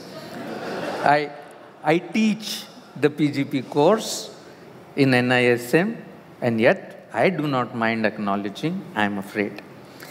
My point more seriously is this, that it is posing such a huge continuity risk that it discourages people from even considering the profession at all. That's what would you like? What would you like? What is your suggestion? Sorry? What is your suggestion? What would you like? So I think, as we have suggested there, is that if there is a certification, okay, then people can specialize. There is a continuing, whether it is medicine, whether it is chartered accountancy, whether it is law, there is an ongoing professional education that goes on. And, there is compulsory, points that need to be put there. And what that allows people to do is to specialize. Because, investment advisory is large, right? There are lots of financial planners in the room today. There are lots of long-term buy and hold equity people. I don't think there are trading call providers in the room. But basically, it allows us, so people can specialize in tax advisory, personal tax, relating to investments. People can specialize in... No, I think what I meant to ask Harsh was that, let's say, for instance, regulations change, markets change. How do we ensure that the person who is giving advice is current with the regulation and the developments in the market? That's our objective. See, we operate on first principles. And my teams know something, they will say, ye regulation. Why do we have it? Why do we have it? What purpose is it serving? All right? So the purpose of this regulation is that you are advising somebody in money, and life changes, regulations change, markets change, so many things change. So how do we ensure that the person is up to date before he gives advice? That's our limited objective. Help us to address that. So it could be it could be a refresher course, that like the chartered accountants have a refresher course, but it is again specialized, because the refresher course could be in taxes, it could be in auditing standards. No. Again, that's not addressing our need. I'm saying the regulation has changed over 3 years. How are we sure that the new person knows, how do we know the old person knows the new regulation? By doing the refresher courses, making him or her do the refresher courses. What does it mean, do the refresher course? Means not pass a test. You can have a certification exam if required. They Okay. can, but it should not be the whole course all over again, because that, I think, is it does not happen we in are any open. profession, ma'am. We are open. Wherever things change, as I said, we will go to first principles. Please note, Jim. Our first principle thinking is, you're dealing with other people, no, not dealing, you're advising people on their money. This is serious business. You should be up to date on certain things. I think we can all sit down and agree on what is it that's really dynamic, what is it that doesn't change. Discounted cash flow does not change. You don't need to ask me the question again. Agreed. Regulation changes, you need to ask me again. Sure. Agree on a list of saying this is dynamic, this is static. There is no need to test you on static stuff. Dynamic stuff needs, once again, a refresher and a certificate. Because some people say we'll learn but don't test us. तो वो तो page down होता है ना, उसमें तो there is no such thing. I completely agree. We are very open. Please send your recommendations and Mr. Jeevan Sonparoti will, with full seriousness, evaluate that and we will break it up. What's dynamic, what is static? Now that you are in the... Are So, this I was asked to ask. That's all it takes to get talis. So this ये is... तो बड़ी simple सी चीज हो गई भाई. So the tali was also because, Renu had specifically asked, it's her birthday today, and this was the birthday gift that she had asked for. The other thing is the persons associated with investment advice. The requirements for a person to sort of attract, and this is a nascent profession as of today. We're flying, we will fly, but as of today, we are nascent. And today, for anybody to face a client, she needs to be a postgraduate, needs to have 3 years of experience, needs to have passed 10A, 10B. What do you want? क्या चाहिए आप? So I think the experience requirement and the post-graduation requirement should be removed, because anyways, if he or she wants to become a RIA, at that time they will have to become a postgraduate. But how do we get a fresher in? Let that be a graduate. Let a fresher come in. 10A, 10B keep, so that they are aware of all the, requirements of the profession. And so we are also able to afford these kind of people. And 10A, 10B then becomes an entry point to attract freshers in the profession. Next year, will you ask me, why do you need a graduate?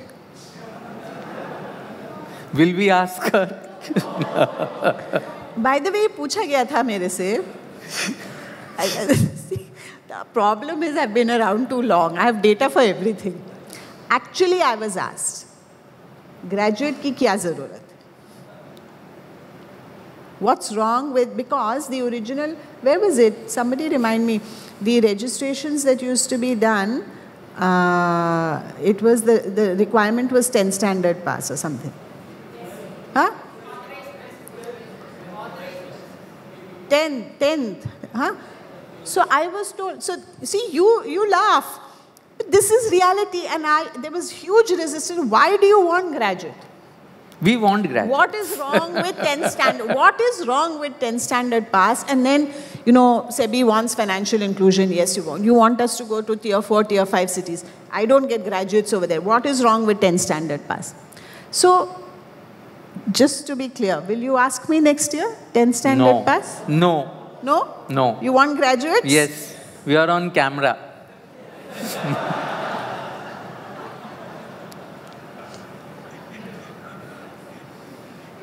So, shall we clap? No. No,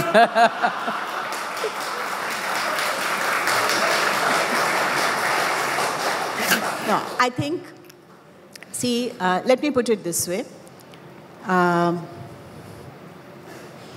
The answer is a yes, but. Why?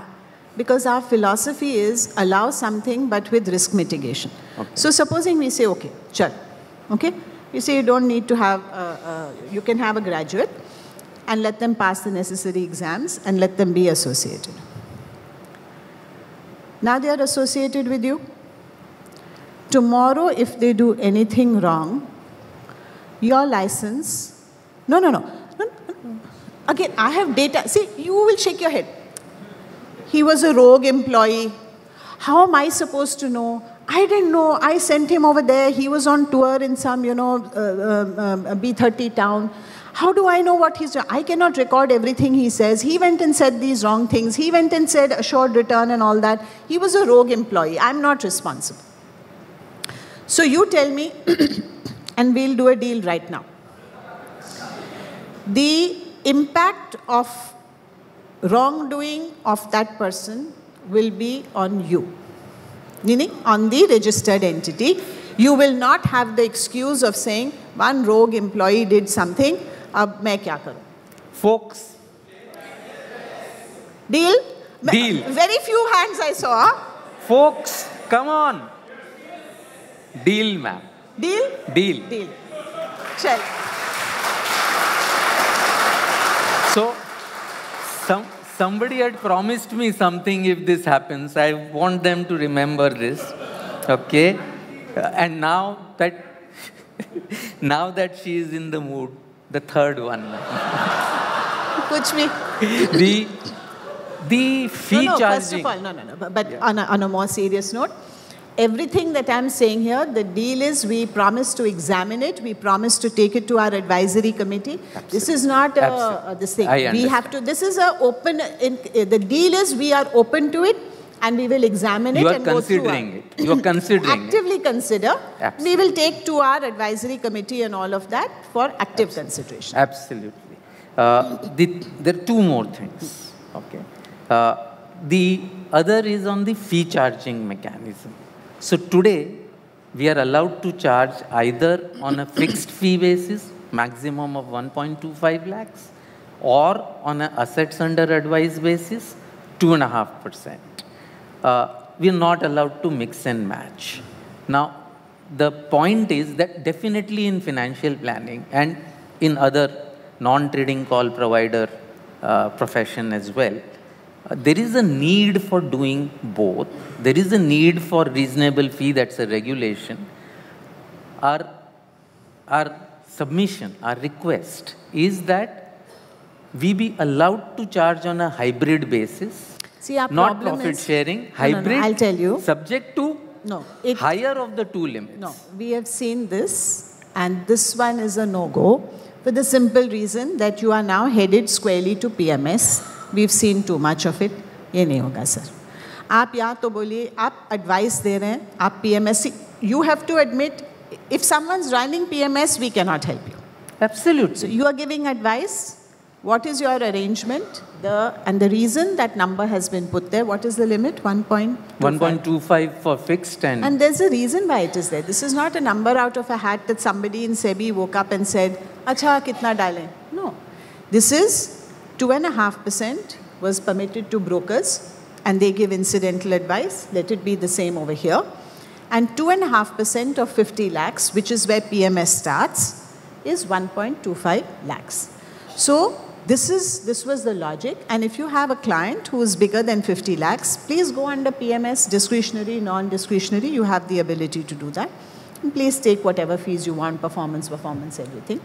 But this is the straight route to effectively doing PMS, which is currently illegal, and therefore we will not be able to consider. So I again actually go back to this segmented question, and one of the things that is happening is that a lot of people in this room actually don't do direct equity at all. Okay? We don't, and I think there are many people who don't do direct equity at all. Obviously, there are RIAs who do long-term buy and hold equity. The issue, and that is why this segmented and the need for separation, is that when we do financial planning, right, there is this need. There is no question of a PMS in financial planning in that sense. See, there Harsh, could be if you do direct equity. No, Harsh. We cannot build regulations for one specific niche business model. We are open to segmentation. We've not yet, unfortunately, reached a stage where we can do anything which is more. Maybe we will reach a stage. Maybe one day when you come in and say, I want a regulation for me alone, and SEBI will say, this is science fiction maybe, SEBI will say, okay, you and all your family members and all the companies or entities that you are associated with, you give us the consent for monitoring through account aggregator, all your bank accounts, so that we know exactly what's coming in and out. No, 1 minute. And now we have the confidence that we can use technology to monitor what you're doing and what you're not doing. Now, if you are claiming, I'm only doing this, we will have a way to verify. Right now, we do not have access and we do not have the tools to verify your claim that I'm only doing this, now this is coming in the way. No. When you're getting this, when you get a doctor's certificate, you get an MBBS, you can treat malaria also and you can treat something else also. So you say, no, but I only treat malaria. We don't have a mechanism for that. Maybe one day it will come. But this is not possible because we see it as a straight case of PMS. So would I take this that when the account aggregator framework becomes far more powerful, and Mahesh is sitting here, that it becomes far more powerful and that non-individual accounts can also be shared and joint accounts can also be shared with the regulator. We can have a hope that this would be considered at that time. Because that day, hopefully, is not far away. Not far away? Oh, excellent. So we will look at it at that time. But right now, we do not see it in the near term because to us, this is a straight risk of illegal PMS. That's our first principles thinking. So this is not happening in a hurry. Okay. And I should not make a forward contract beyond my term. I think we can extract a commitment from Mahesh that it will happen literally in the next 6 months. Good. The last but not the least important one is this compulsory corporatization limit at 150. About 67% of investment advisors are individuals. And individuals are the lifeblood of any profession. They are the ones who come in with the zeal and the entrepreneurial energy. They are the ones who will reach the nooks and corners, go through the entire strata, not deal only with elite. I'll give you an answer. We have seen physically, with our own eyes, SEBI officers have seen one investment advisor with one registration, 500 people call center, full-fledged business running.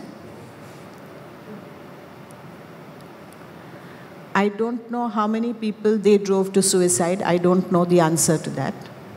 Okay? So I have a very simple question to ask here. Number one, if you have 500 people and that many clients, corporatize करने में आपको दिक्कत क्या हो रही है? First question. Okay? इतना बड़ा business है आपका, करोड़ों का business चल रहा है, आप corporatize कर लीजिए. अच्छा. No, you are an individual. What, and all of you are claiming that no, we get only fees from advice and from giving good advice and hand-holding our clients, and we have no other source of income, right, related to the markets, etc. Very good. So this kind of client who pays you, let's say 1.25 lakhs, how often does he expect you to talk to him, meet him, guide him, show him data? How often he expects? So I think again, we come back to financial planning. No. If it is, there are people who just make financial plans. मैं सवाल पूछ रही हूँ, आप जवाब दे दें. How often a client would expect, he's paying you $1.25 lakh per year. How often does he expect to see your face? Ma'am, what happens there is that they are not the 1,25,000 clients. They are the 15, 20,000 clients who expect to get a financial plan done. So again and again we come back. Harsh, you're talking of such, maybe, in your mind, it's like that. It's a very, very small microcosm of the set of people, and I will not believe it unless I see some data on that. Sure. So there's no point in discussing, if you are telling me that there is a whole army of people, of investment advisors, who only do risk profiling and say asset allocation, and that they get paid a certain amount of money for that. I'm sorry, that's not our understanding of what the investor is asking for. That's not our understanding. So you're going to have to do a lot of regulator education to convince us that that is actually a reality. Okay? And we will go. We will go. You take us, we will go. If you tell us here are 50,000 people, and these people, we only make a plan, give it to them and come away. Okay, तो फिर और कुछ नहीं करना है ना? तो इस साल में 150, अगले साल दूसरा 150. 150 is almost one every working day. 150, if you're only making plans, तो आप risk profiling करेंगे, उसके लिए plan बनाएंगे, asset allocator करेंगे. 150 is all just short of one per working day. तो I'm presuming फिर आप उससे ज़्यादा कितना करेंगे? So let me. और कुछ नहीं करते हैं, कुछ hand holding नहीं करते हैं, तो अगले साल उस customer को आपकी ज़रूरत ही नहीं है. उसने एक बार आपको 10,000 रुपए दे दिए, आप घर चले गए, वो अपने घर चले गए, बात खत्म हो गई, अगले साल नया customer. Very good. So I think it brings also to the other question about this lack of data, right? And I think this is something we have been requesting, that today, you just asked, how many people are there? We don't have the answer. We don't have the ability to get the answer. We've been requesting that, the data relating to how many advisors are there, how many advisors are there is available, how many clients we are serving, what is aggregate. We are talking aggregate. So here's our challenge. We would love it. See, we now thrive on data. You ask anybody in SEBI, the more data, the better. हम एक circular निकालते हैं कि भैया आप ये reporting format दे दें तो भवाल आ जाता है. Isn't it? पूरी industry stand ups and says over regulation, micromanagement, too many regulations, SEBI moving too fast. आप ही लोग बोलते हैं. तो फिर आप डेटा देंगे तो आपको डेटा मिलेगा ना.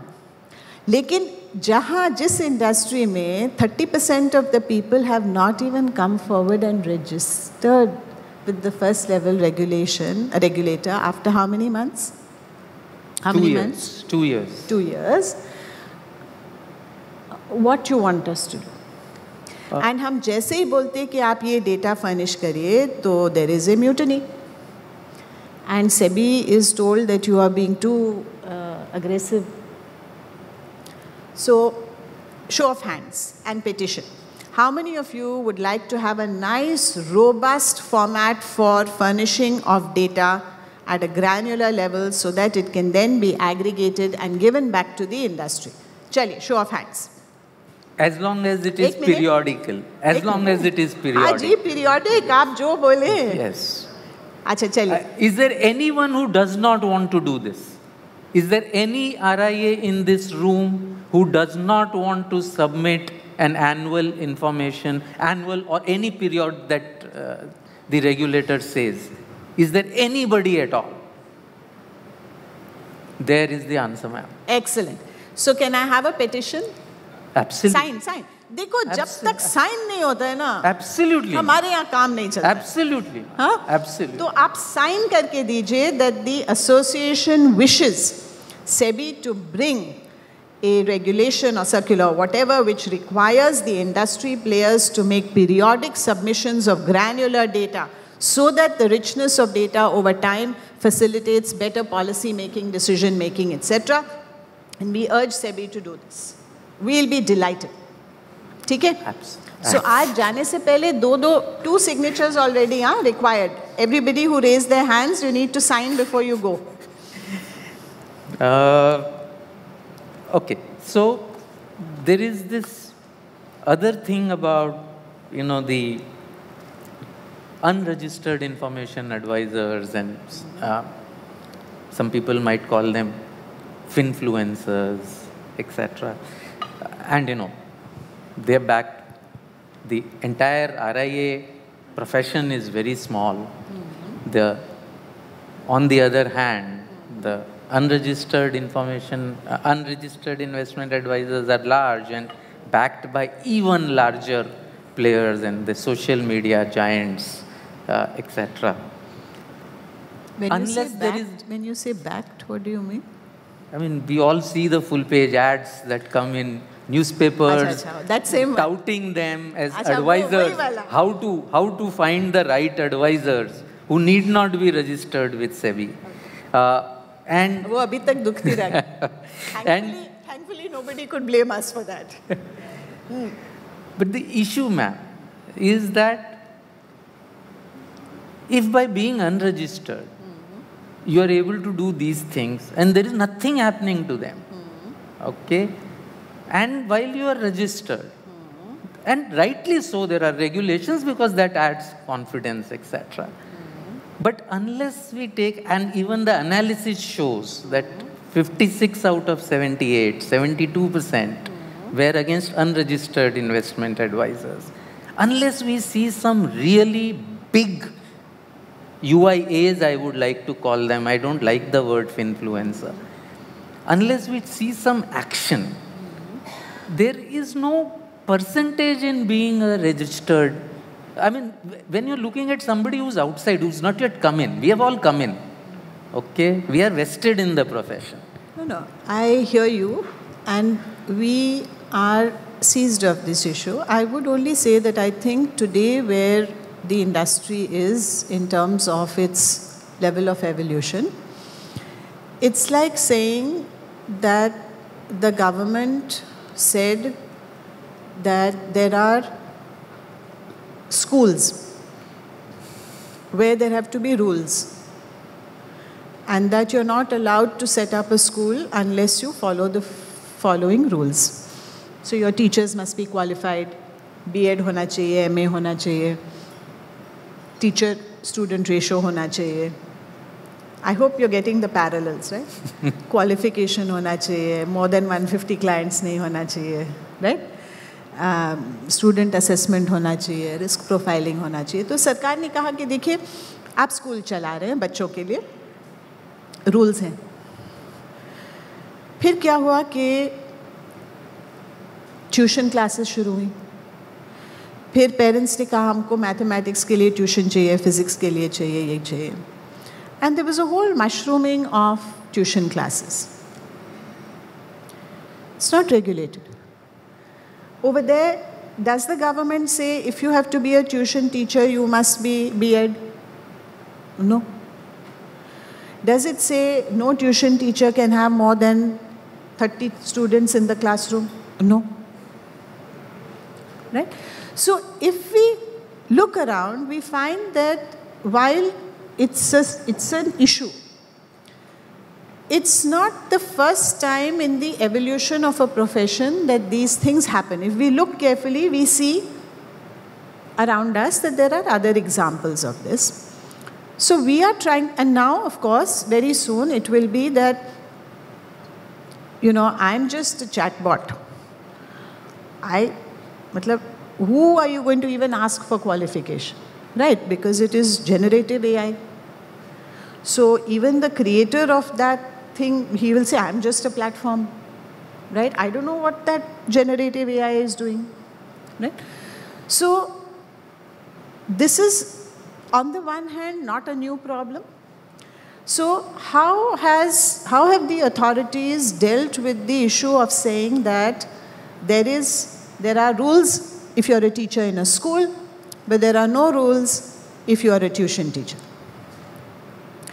Now, some parents say, but you know what?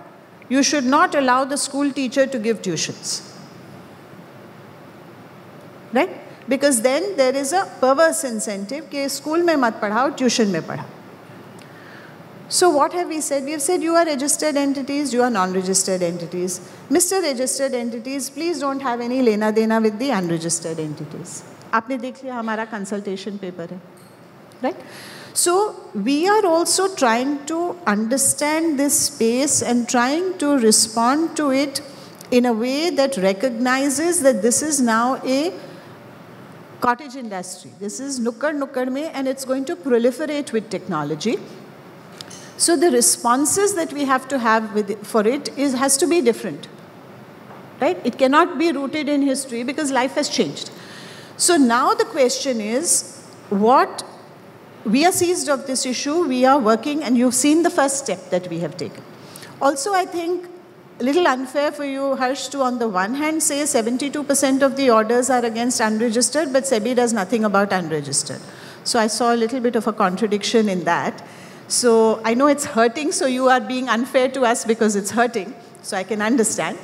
But we have imposed large penalties on some people. You have seen those. Those have become marquee cases.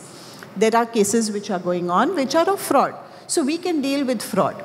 We are empowered to deal. Our jurisdiction is that if you do something fraudulent, SEBI will do something about it.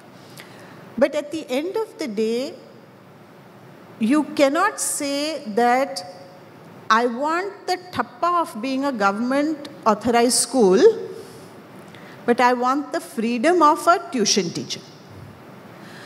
So now somewhere there will have to be a framework where you have to choose. आपको tuition class चलानी है, आप tuition class चलाइए. आपको school में पढ़ाना है, आप स्कूल में पढ़ाइए. You can't say it's unfair. Right? So we are happy to really, and because we are still dealing with this and it's still at, as I said, you've seen two steps from us. You've seen us issue some orders. You have seen us issue this consultation paper that registered entities. So there is this whole unregistered world. Registered entities should not deal with them. There also, there is a lot of, in the consultation process, naturally, we get perspective from all sides. We are taking that into account. We are contemplating some additional things, but this is actually the stage of co-creation. So whatever your suggestions are most welcome. But the suggestion cannot be that you give us the freedom of the tuition teacher, but we want the thappa of the school. वो नहीं हो पाएगा. बिल्कुल ये नहीं चाहते हम. हमको अगर ट्यूशन टीचर बनना होता तो हम यहाँ बैठे ही नहीं होते. Very clearly, we see a huge value in the regulation. What we are asking is that the whole thing should be made a little more equal. That's all that I think we are asking. What does little more equal? See, that's what I'm saying. I spoke about the recertification, the... नहीं, वो तो हमारी बात हो चुकी थी. आप उसमें जा रहे हो, उधर तो हो गया.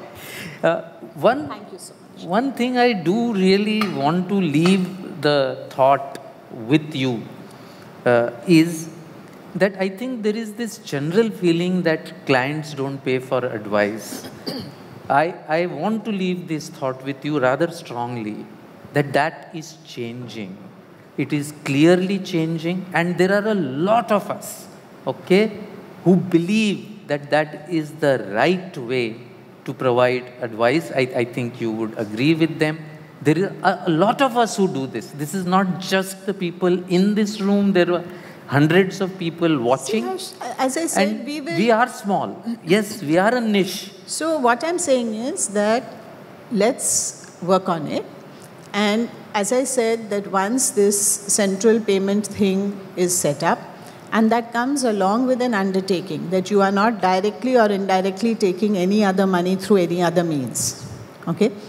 So once that is implemented, I think there will be a little more credibility in terms of our being able to also answer to the investors that, what is the control you have over it? People will say something. What is the monitoring mechanism? What is the, where do you get your confidence from that that is happening, right? Today, when somebody asks us, when I, in every forum, let's say, for instance, I say that according to me, mutual funds are just the best way that any investor should enter the market. Okay, and that too particularly through systematic investment plans. Why do I say that? Because we have solid data and we have the confidence in the industry that it is well governed, that there are risk mitigation things in place, that there is a furnishing of data. Of course, it's a smaller industry. It's, 48 going on 50 if I'm not mistaken. And, here we are talking about 1 million. So the scale is different. But with technology, everything is possible. But, unless देखिए जब तक नींव strong नहीं होगी ना उस पे super structure बनाने से फायदा नहीं है वो गिरेगा किसी को मारेगा so you have to strengthen the foundation without that you cannot allow so we have spent many years co-creating with the mutual fund industry you don't know how much pain they have gone through over the last 4-5 years the amount of work that industry association has done in order to build a strong foundation on which now, and we're talking about mutual fund light and all that thing, we want the industry to fly, matlab reduce regulation down to the minimum, just let them go out and create inclusion, let it grow tenfold. So, but you need a strong foundation. And that foundation, only you as an association can facilitate. You try and build a superstructure on the foundation you have today. You do not have a strong foundation. You have a very, very large base of malpractices.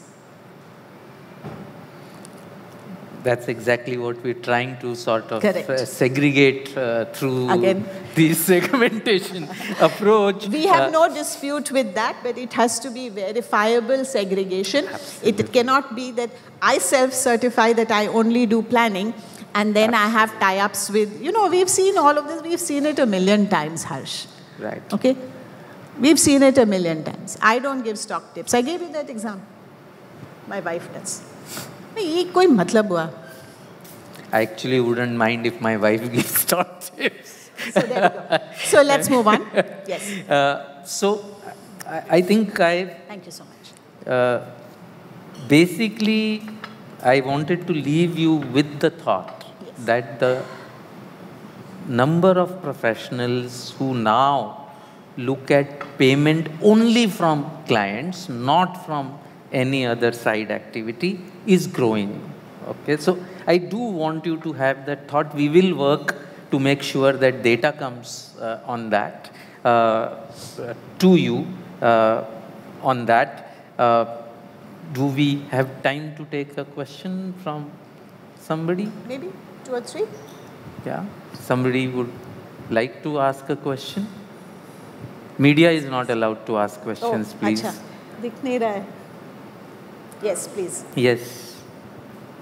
We are referring to the non-registered entities, or those who are registered leasing, but those not registered leasing.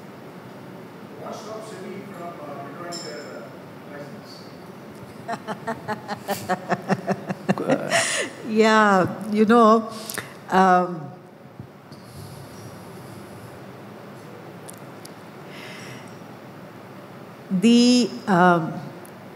the principles of natural justice, which very naturally have to be followed, which means that a full-fledged enforcement process has to be followed, which roughly takes between a year and a half, and very senior people in SEBI are required to pass orders of this kind, and therefore to revoke the registration of, let's say, 300 people, 300 enforcement actions will have to be undertaken by SEBI. Now, we are not complaining, I'm not complaining about it, okay, because it is very essential that a regulator is held accountable and due process is followed and that principles of natural justice are followed. I'm just trying to explain to you that right now we have SEBI Bhavan 1 and SEBI Bhavan 2. I often laugh, okay, that some of the things that happen in our market, it won't be long before we need SEBI Bhavan 3. So just imagine if 30% of 1 lakh people or 1 million people, as is my desire, do not comply, even with a simple thing like this, it will, even today, result in 300 enforcement actions of SEBI. Can you imagine the load on the system? And then all of those will get appealed in SAT.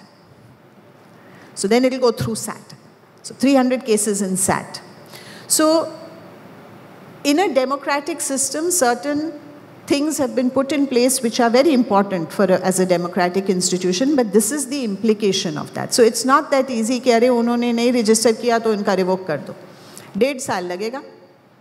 फिर वो SAT में जाएंगे, वहाँ पे appeal होगा, उसमें 1.5 साल और जाएगा. Okay, just one last question. Who's that? That person in the back? Yeah. Can somebody get a mic there, please?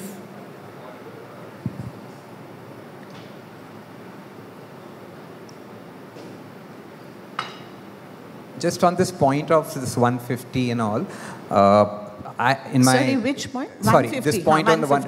In my corporate career, I've dealt with a lot of corporates. I came across one organization which was a 1,000 crore turnover company, but was still running as a proprietorship. And otherwise, everyone really naturally transitions to a corporate to access bank loans and to limit their personal liability. But this group chose to remain a proprietorship. So the question is that how does corporatization, I mean, I would be, in fact, advised when I scale up my operations to corporatize, to limit my liability. But if I continue in my personal capacity, I'm exposing my entire net worth. Yeah. So why would the regulator really insist? And just one quick point, to get to that 1 million, can maybe SEBI work alongside RBI to maybe nudge the banks to kind of actively take up RIA, because they are like right there across every nook and corner of the country. And today, as we know, the approach is more like a distribution of products and sales based. And banks, being the beacons of trust, should really be encouraged to come towards RIA. They only reserve it for the top echelons of their clients. Rest, the entire spectrum is, thank you. So I think a very valid question, that when we say that when you cross 150, you corporatize, so what is the benefit, right? What is the underlying logic of saying you corporatize? Well, there are two things there. The first is that the mechanism, the investor protection that we expect when there is a corporate structure, a governance structure, a board, a compliance head, right? A certain minimum net worth. So there is let me put it this way, the seriousness and governance which comes with the corporate structure and everything that goes along. In our view, that lends a certain additional layer of investor protection as compared to somebody, a single person, having a point of view, doing certain things, operating in a certain way. The second question was what? Sorry. Banks. So most banks do something called wealth management, right? I'm sure you're all familiar with that. Now, they follow their own distribution, they follow their own economic model as to whether they think distribution is right or investment advisory is right. And that we had facilitated that you can do this at a client level. So you are one institution, not all your clients are the same. Some clients prefer a distribution model, some clients prefer an advisory model. So long as at a client level you do that and at a group level you do that, we are comfortable with that. So to my understanding, the entities are following their own methodology. My understanding is that actually there is an explicit RBI regulation which does not permit a bank to be an investment advisor. Is that right? I think so. They have to take approval. Okay. So I'm saying in any case, this is not something which as I said, from our side, there is full flexibility. At a client level, if there's any entity, they can say, these are my advisory clients and these are my distribution clients. So we don't have any, we have put no restriction whatsoever. Thanks. So just one last question before we end. I think one great thing that SEBI did with the regulations, and not too many people are aware of this, is what is called title protection. Under the investment advisor regulations, anybody else, unless they have a license from SEBI, they cannot call themselves as an advisor or a wealth manager or similar sounding names. And this is something that the NAPFA in the US has put up as its advocacy target for 2023. They've been trying now for the last 10 years. This is something that SEBI gave us way back in 2020, and thank you very, very much, ma'am, for that.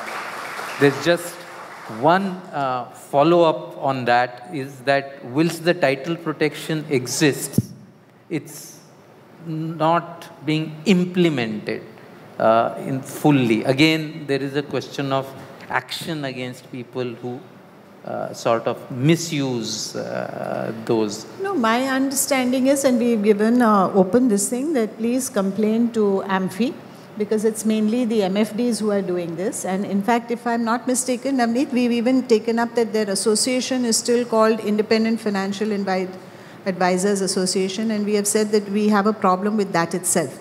So we've advised them to change their name of the association also. Because non-SEBI regulated people also call themselves.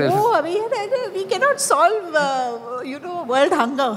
We can solve what is relevant to SEBI. Aap humse bataye. We are ready to address the issues we can address. But beyond that, not our jurisdiction. Thank you. Thank you very, very much. I think today we've got answers from her. I think we need to give her a standing ovation. Thank you. Thank you really very, very much for this. Ma'am, I would request you to please give us a few more minutes on stage. I would call upon Mr. Tarun Birani for a vote of thanks. Tarun is the founder and CEO of TBNG Capital Advisors Private Limited with a 20 years experience in the industry, and he's been a panelist in the industry for many occasions. Over to you, Tarun. So, thank you very much, ma'am.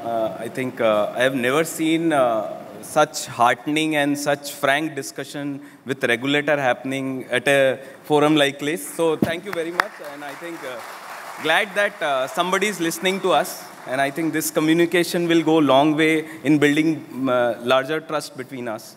Yeah.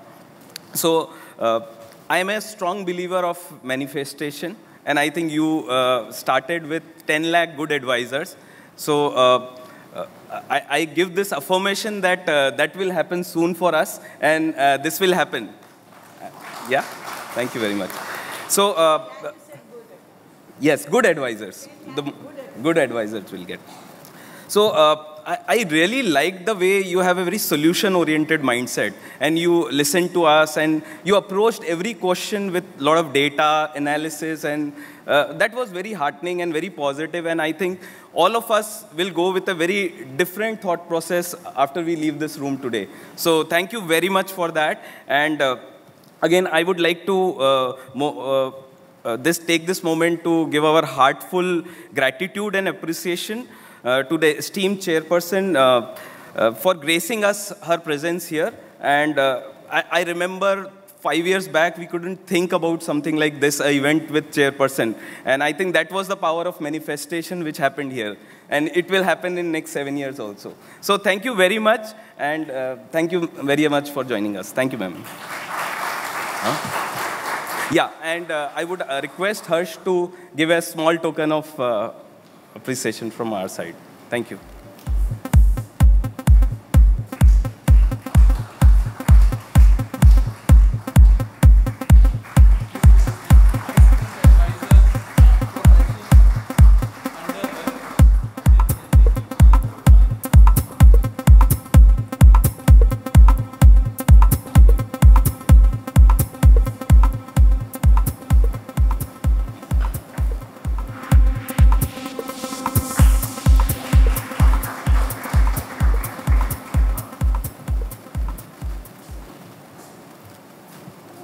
Thank you, ma'am.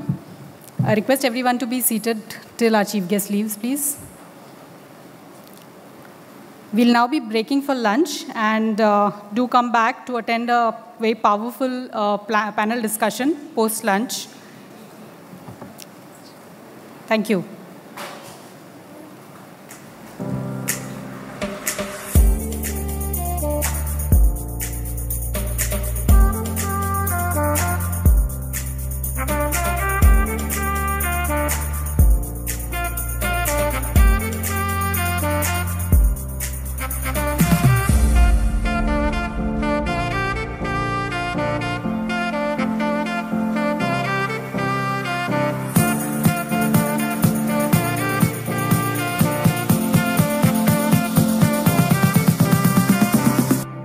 Ladies and gentlemen, welcome back. Extremely sorry for the delay in starting the proceedings of the second session.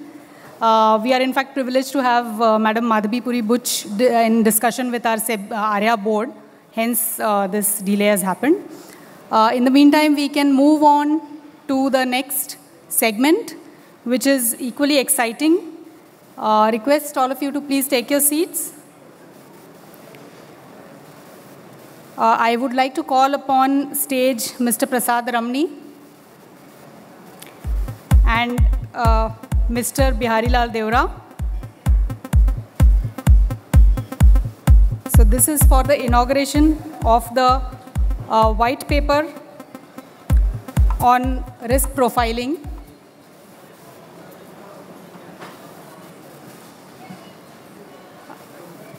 Yeah, please. Yeah, please inaugurate, and then I would request Prasad to say a few words.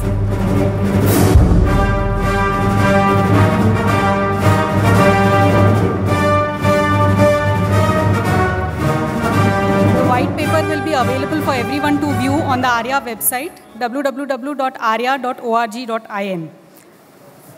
May I request Prasad to speak a few words, please? Yeah.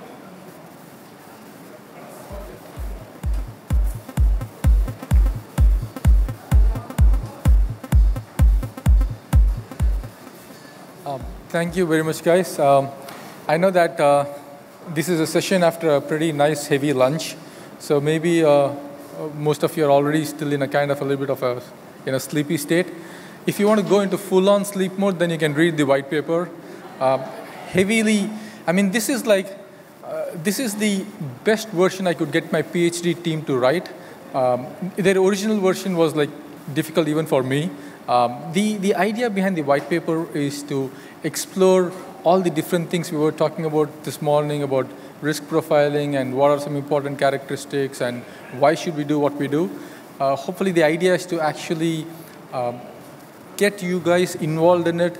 Obviously, if you have any input, if you want to carry this discussion forward, you can always get in touch with us, and we'd be happy to engage with you and then see what we can do in the best way possible for risk profiling to elevate the practice of financial advice in this community as a whole. But thank you very much for being here today. Hopefully, the panel discussion will jolt you out of your semi-sleepy state, and then we will get some interesting things going on. Thank you very much once again. Thank you.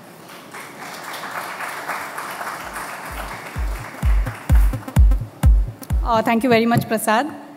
Now that we have a risk profiling tool which has been inaugurated and a white paper on risk profiling, let us have a discussion on using risk profiling to drive business growth, because this is what eventually we are all looking for.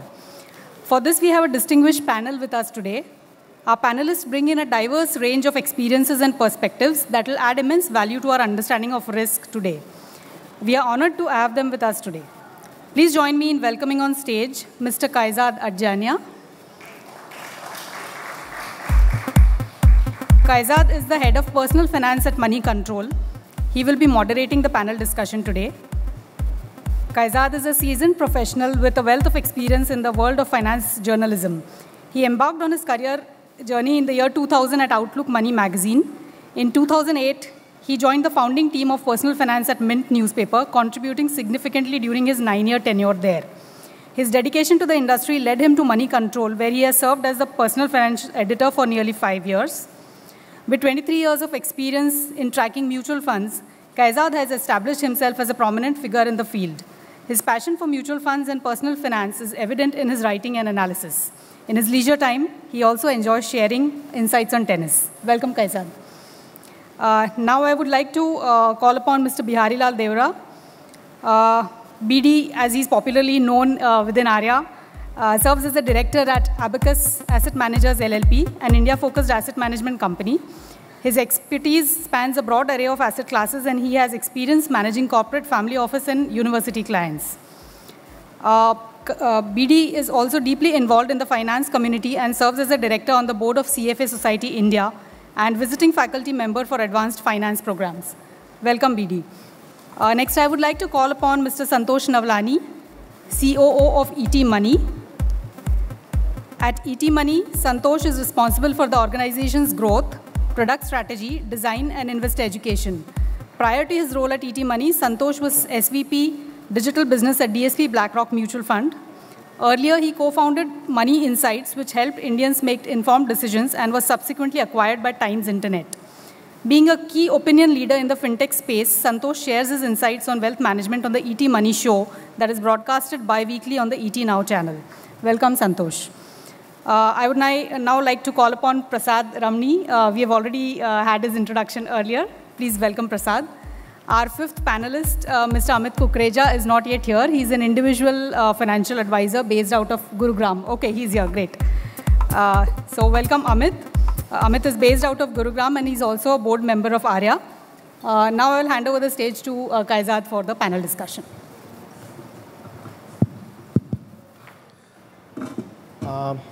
Good afternoon, all of you, and welcome to this panel discussion. We've almost reached the climax of a very memorable day that we have had over here.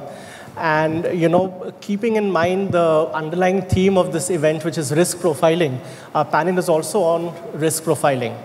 As we all know, for registered investment advisors, for fee-based advisors, it's a given, and we all know that risk profiling is compulsory. It's mandatory by SEBI. But I remember even before the SEBI guidelines came out in 2013, there were a lot of certified financial planners, and those planners who were oriented towards taking fees also used to do risk profiling. Now, you know, in those days, I mean, many of us would remember risk profiling was done in a very raw form. You know, it was done in a face-to-face meeting. You jot down some notes, ask a lot of questions, and then, based on that, the financial advisor used to suggest solutions, products, etc. Once the regulations came out, they became codified. Face-to-face conversations became a little bit more formalized, more codified. One-pager, two-pager, three-pager, four-pager, and all of that. And, cut to modern times. I mean, so much of work now has been done on risk profiling that now it's actually a business, it's actually a profession. There are people like Prasad who are here who devote their all full-time energies and it's a profession basically just to fine-tune risk profiling. That itself has become so big an industry, a profession. So, obviously, I mean, so much of data, so much of information being collected for, through these complex risk profiling, which today go by various names, right? I mean, today it's, 20 years ago, it was just risk profiling. I mean, today it's quantitative analysis, qualitative analysis, your behavioral analysis, psychometric analysis, and whatnot.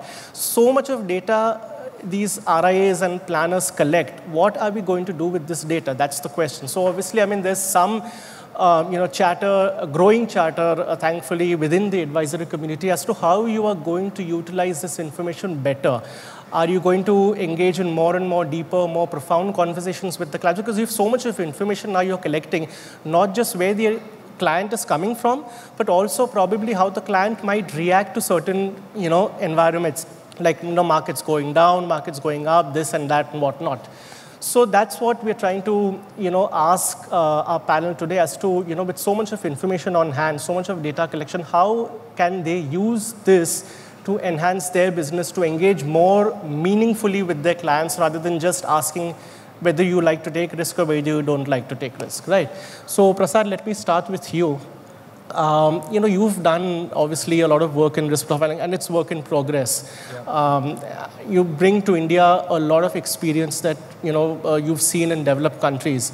Just give us an overview of how risk profiling over there in US and Canada has evolved over the years. And second question I wanted to ask you right away is that here, of course, when we deal with, when I deal with my readers and when planners deal with their customers, the focus so much is on returns. Right. You guys spend your lifetime explaining your clients the element of risk. Has the conversation in developed countries shifted from returns to risk, or is it still a transitionary period? Both your questions are fantastic questions, and I'm just going to give you a little bit of a backstory here, so you understand where we actually came from, right? 3-4 years ago, when we started Syntonic and we went out to the market in 2019, the interesting part was we never had risk analysis. We only had behavioral analysis. So the idea was to analyze a client behaviorally to kind of manage them better. And this was in 2019. We had more than about 300 financial advisors in the US use it, even in Canada. And funnily, what was happening was, almost like 80-90% of them, they came back and said, this is fantastic what you've done with the whole behavioral profiling, but can you also do risk analysis? And to me, that was a very, very odd request, because like with everybody, right, we had our own biases. We thought that risk analysis has been out there in the US for at least 25 years, in a pretty significant way, like Finametrica, Riskalyze, all those companies, right? They're all basically born there. And despite that, literally 80% of the financial advisors we spoke to said that, can you also include risk profiling as part of your behavior analysis? That was a big eureka moment for me. And I was like, why? And then we basically, when we listened to them, we found that despite having all these very hardcore quantitative tools, there was still something missing. And this goes back to the evolution of risk profiling in the US and Canada. To just give you another little bit of a tidbit of an information, there are a lot of big firms in the US which have thousands of advisors. You have like big banks that have like between 12,000 to 16,000 financial advisors on their platform. And a lot of them actually have pre-litigation risk departments which try to identify clients that are most likely to file a suit against their advisor, right? Almost always, the issue was a misunderstanding of risk. So take these two things. Misunderstanding of risk. Yeah, misunderstanding of risk, yeah. So if you take these two things together, on one side, despite having risk tools for 20-25 years, financial advisors were asking for it. On the other side, you basically had large firms that were trying to pre-identify clients who are likely to sue because of a misunderstanding of risk. So the funny part is, and that's when we started focusing on risk, and in 2020 is when we came up with a risk module and stuff like that, right? The reason I'm giving you this backstory is risk analysis has been, like rightly said, has been out there for the last 20-25 years, right? So it should seem like this issue has been solved, but it's still not. Risk is still a very complicated topic. Risk means different things to different people, right? And that's what we have tried to solve using a behavioral perspective. But, these risk profilers which are out there in developed markets, have they been successfully capturing the investor's perception of risk over a period of time? Right. So when you talk about successful capturing, right, they are successful in capturing that point in time risk appetite. For example, to a certain extent. And the other reason for that is, while financial advisors have been there in the US for a very, very long time, even they are not very different from our Indian ecosystem, where while they try to do the best they can, the focus almost always comes back to performance. And the focus almost always comes back to difficult conversations, especially when the performance is not good, especially when the markets are down, right? So the funny thing about diversification is when diversification works for you, you get a bad rap, because the whole point of diversification is if one asset class is doing well, then some other asset class in your portfolio is not going to be doing well, right? That's what you want, because the hope is the other way around will happen too. But people tend to focus on the one that's not running, that's performing well, and say that, why is this, doing like this, right? So in a sense, there's a little bit of an education required even for clients and advisors. And you need a psychological angle for that, because these are things that cannot be purely captured by just your traditional risk assessments. I'll come to that point. It's an interesting point. But Amit, let me come back to domestic shows and ask about your experiences. I mean, you specialize in couples in your financial planning practice. Right. And I'm sure you would have had clients who have stayed over with you for years. Yeah. Now, what I really want to know is any anecdotes or any tales that you can share with us that during COVID, and we've really had a very hard hit during the 3 years. I mean, loss of income, loss of jobs, loss of lives. A lot of things happen in COVID. When you stick with a customer for so long, any stories that you can share with us of your clients where you would have done a risk profile during those periods, and you would have come to know about things that even you also maybe did not know of the clients, where you could say that, okay, systematic risk profiling actually brought new light on the table for me as far as my clients are concerned. Yeah. Any new light that showed? So, I'll slightly go beyond risk profiling. While we have been talking about risk profiling, there is a important feature in the tool called pair analysis. So during COVID, slightly before COVID and after COVID, when I was running this tool on a couple together, I could see the change in their appetite for risk. I could see the change because there were couples where both of them had lost jobs. There were couples where either of them had lost jobs. And there were couples where both of them, the wealth skyrocketed because they were both in the technology space. I could see the change in their perception of risk because they had more money in hand. They were willing to take more exposure to equity asset allocation. Because they had less horizon in hand, but they were risk takers, they could not take. So basically, COVID catalyzed all the possible situations where I could see the perception of risk changing in all the couples. And the biggest pull for the couple to meet a financial advisor is because they have different money personalities.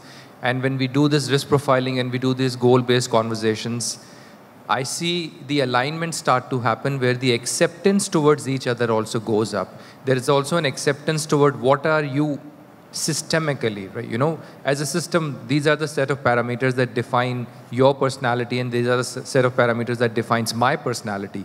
That awareness, that realization between the two individuals across the common set of parameters is very empowering. It's very empowering for both of them, and they walk away happy that, okay, we have a different perception about situation.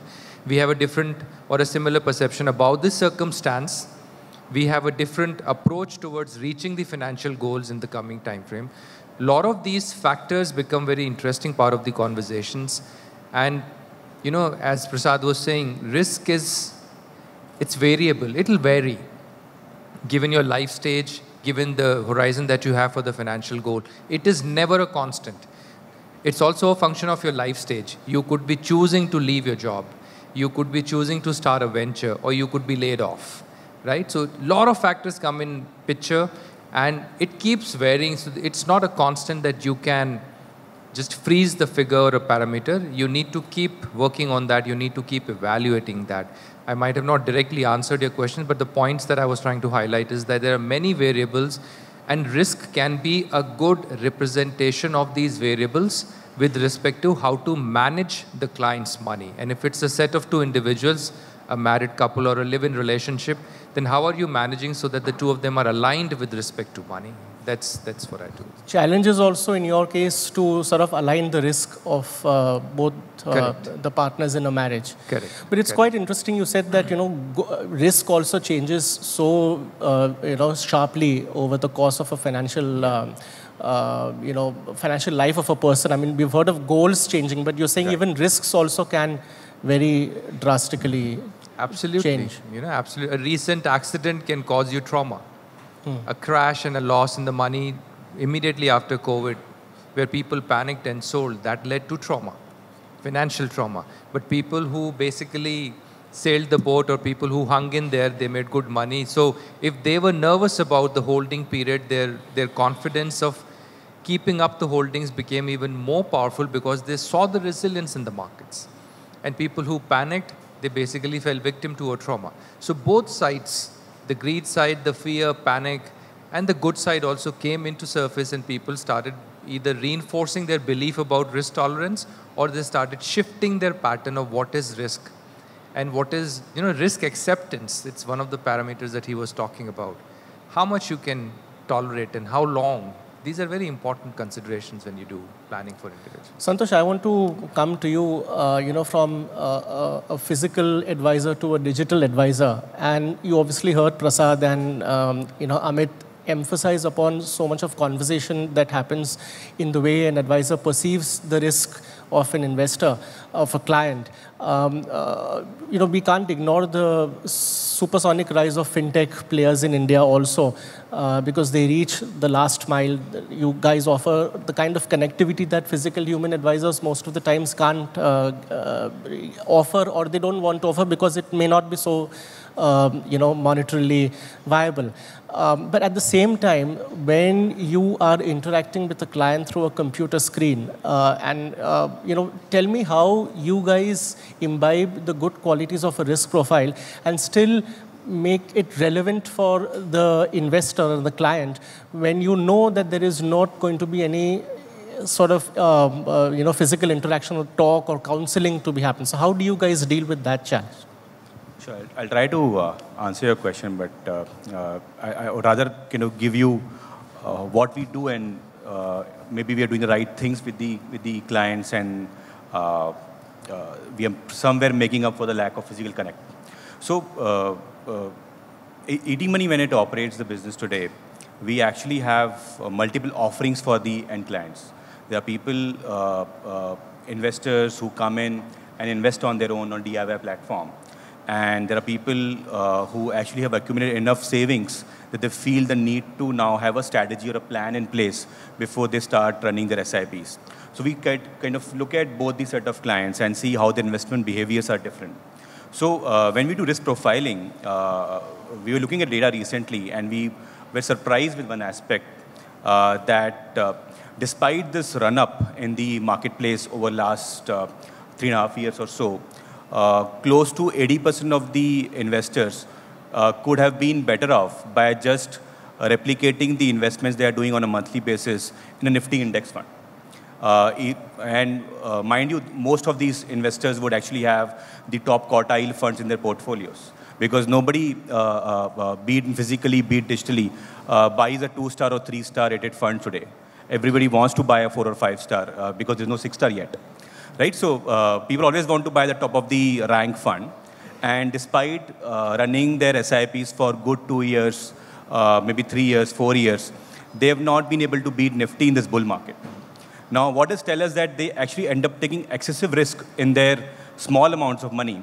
And when the market panics, say, for example, in October 2021, and then again in Feb 2022, and goes on till July, again make a kind of, make a one-way rally till October, again hangs up there for some time, only to start again in March this year and has a one-way rally again. So these ups and downs actually make the DIY investors completely panic, as Amit was talking about. And they realize they need a plan. Now, one of the ways to provide a plan is actually helping them understand themselves. So what we do is, and we work with Syntonic for it, we leverage the risk profiling in helping people understand what their standing is on risk spectrum. So whether they are somebody who can actually be an all-in equity portfolio all the time, or they need a balanced approach towards investments. The moment they see the risk profiling, the investment behaviors change because you know what you are. Till time you don't know what you are, you end up imitating your neighbor's portfolio, your colleague's portfolio, your brother's portfolio, and anybody who has made money in the market in that kind of people's portfolio. And you realize that that doesn't work for you. So when you risk profiling, it suddenly starts making sense to you that I'm not as aggressive as I was thinking. And you start to have a more balanced portfolio. So in a DIY platform, 85% of the people's asset actually belong to equities asset class. about 10% of the assets would be in like hybrid kind of funds, and 5% would be in debt. The moment I look at people who are being advised by us, and the first step they do is risk profiling, suddenly this shift changes. Only about 60% people have long-term portfolios which have large amounts of equity exposure. 25% people have mid-term portfolios which have large amount of debt. And about 15% will have only short-term portfolios which will have predominantly debt in the portfolio. So what happens is once you start doing risk profiling, the composition of portfolios change.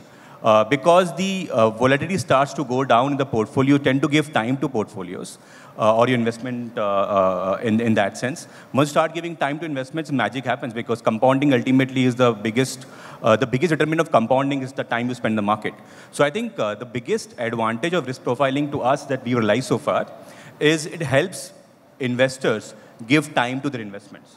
And so far, we've not found a better tool than risk profiling in helping people stay committed to their compounding goals. But how do you ensure that they stay committed to that? So what prevents them from selling? What prevents them from buying? I mean, how can tech players basically enable or disable that? Sure. So what happens is on ED Money, when the investors finish risk profiling, they actually are shown only advised portfolios which in the back end are asset allocation for themselves.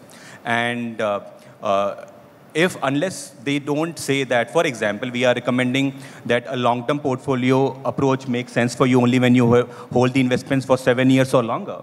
For somebody who may be risk score of, say, 80 plus, somebody may be in risk score of, say, 55 to 70, he or she may be getting a long-term portfolio for 10 years plus.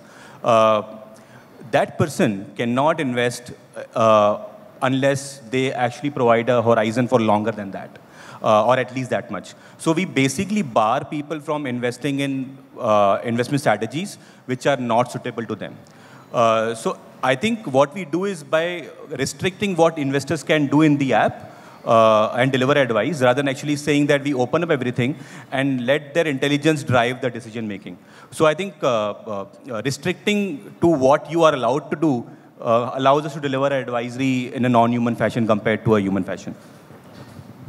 So, Biharilal, this, risk profiling, obviously, there's a lot of merit. We've heard about a lot of merits, but when you are dealing with individual advisors, registered investment advisors, planners and all, obviously there is the physical advisor. I'm not talking about the digital advisors, but the physical advisors, there is a lot of interaction element also over there.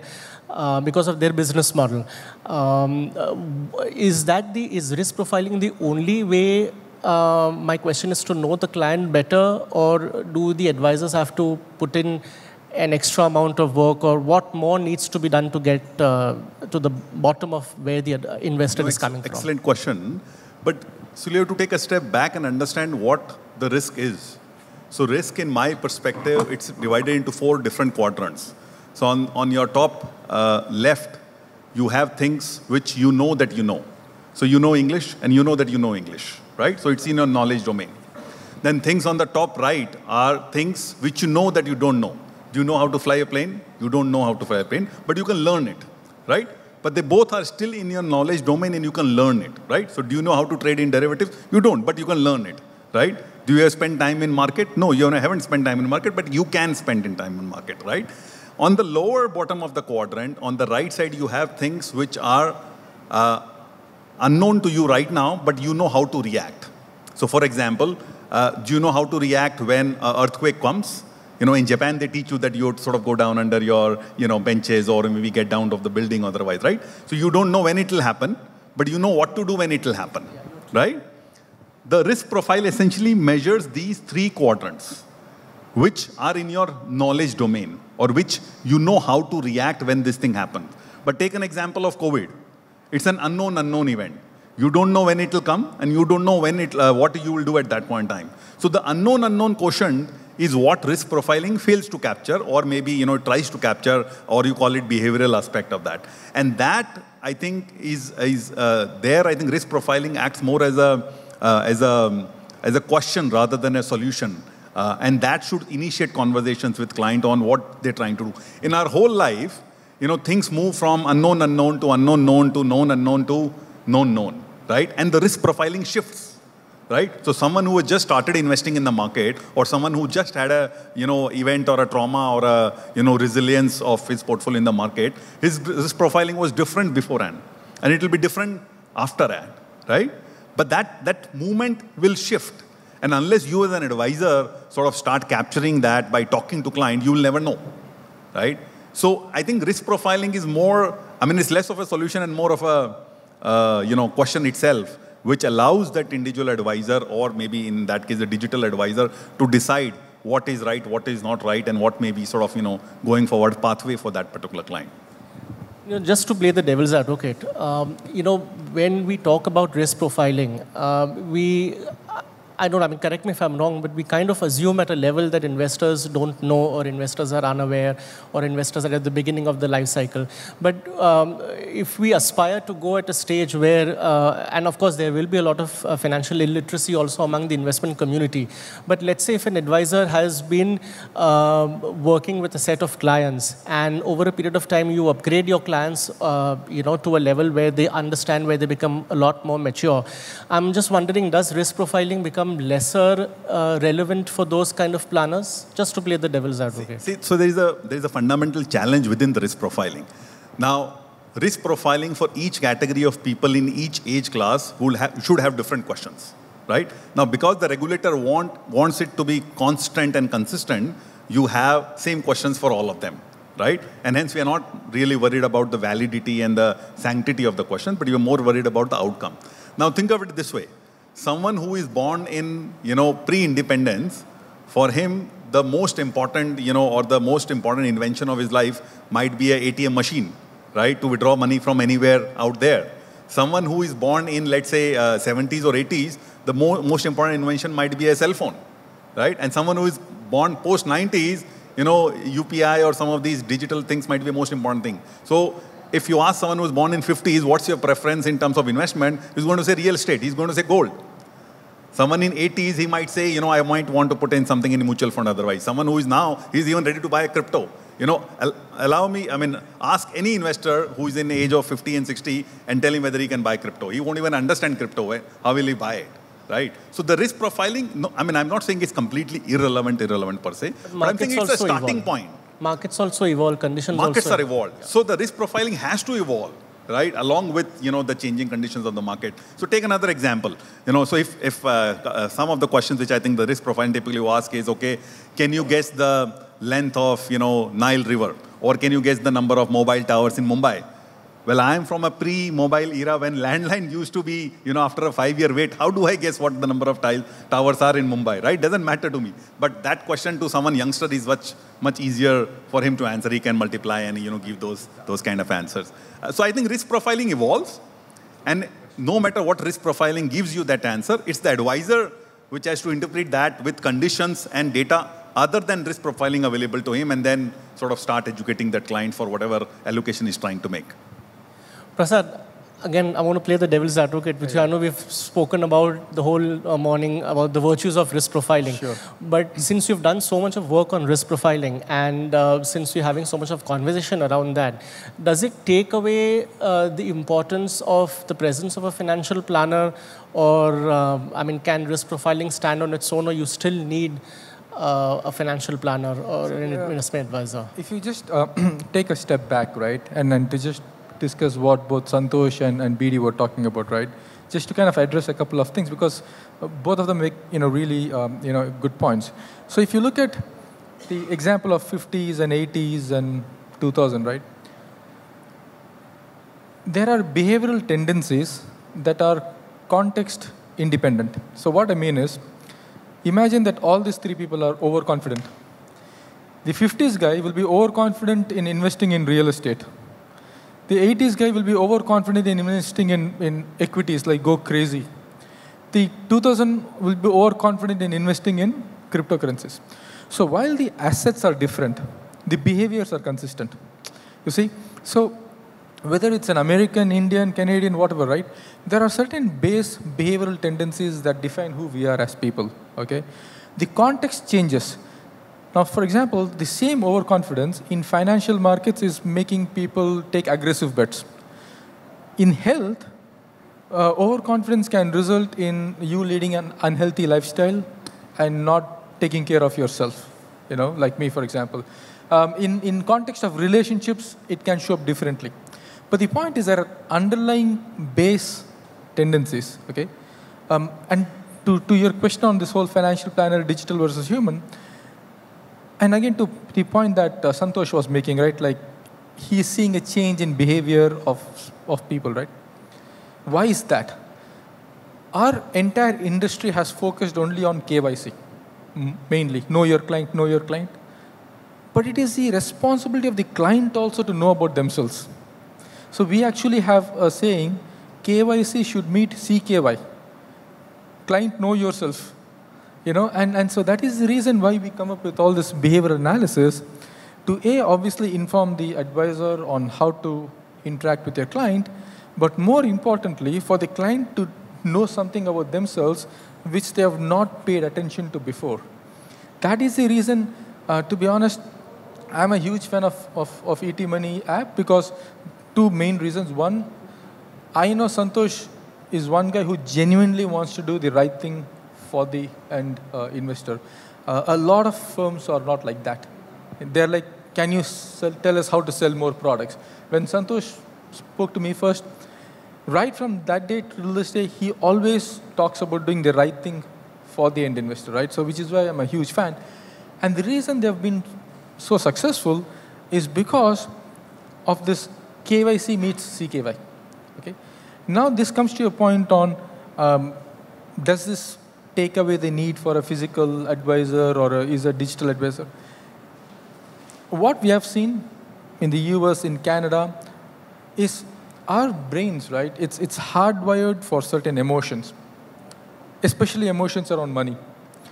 So as you keep going up the ladder, right, you want somebody to kind of like talk to. See, for example, you might be willing to buy a book on Barnes & Noble or, sorry, not there now, on Amazon. But if you want to buy a BMW car, you don't want to do it online. You want to get the full experience, right? Same thing with financial landscape too. You will have a set of people for whom digital platforms is probably the right way to go about. And then you will have a set of clients for whom a physical advisor is absolutely the right thing to do. The beauty of, at least like the beauty of India, as I say it, is it's such a nascent market, such a huge market at its infancy, that there is a tremendous amount of space for everybody. Does it kind of like... Yeah, that's fair enough. That's because, especially if you all also keep internal checks and balances to ensure that even in the absence of advice, there are some things that you cannot do because your risk does not allow you to do. I mean, I think that's fair enough, right? So, Amit, one of the last questions I wanted to ask you, I think we're just running out of time. First is that, of course, we were talking, we listened to a speech by Ms. Madhvi Puri Buch, and, there's an aspiration to reach a certain level of investment advisors, in the next few years, because the number of advisors are is a very small number now. But, the importance of risk profiling, my question to you is that, is it more important for somebody who's starting out because, you don't have so much of an insight in your customer, or is it that it is as important for an experienced advisor who has been with clients for about 10, 12 years or so? So, how should investment advisors at different levels of their journey approach the seriousness of risk profiling? I think what pays off in this engagement with the client is knowing your client as much as you can with respect to his money behavior, money mindset, and his goal fulfillment plan. If you want to have a better grip on this engagement, you need to stay on top of how this client is likely to respond, behave in the given circumstances, as long as we are hand-holding the client to his financial goals.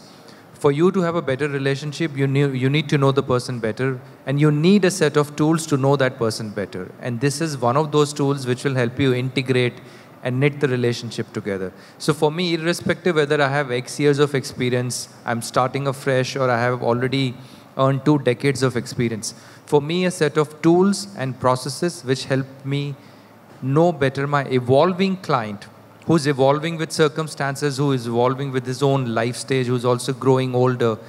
Those set of tools are very valuable to me. So I would continue to subscribe to those tools which are helping me create a deeper engagement for my client. The age of the practice doesn't really much matter. I mean, it's evolving. It's evolving, yeah. Okay. Yeah. It's evolving for us, it's evolving for the client, it's evolving for the entire ecosystem also. So this tool, the set of tools and processes will continue to play a pivotal role in strengthening that relationship. Okay. Fair enough. Thank you. Thank you, gentlemen, for a nice discussion. And I think we've completely run out of time, so we come to an end of this discussion. Thank you. Thank you, guys. Thank you, guys. Have a round of applause. Thank you. Thank you, guys. I request you all to please continue to be on stage. It was indeed a very invigorating discussion, and I'm sure our attendees have a lot to take back. Now, as a token of appreciation, we would like to present a memento to our panelists. I would invite on stage Mr. Jay Thakkar.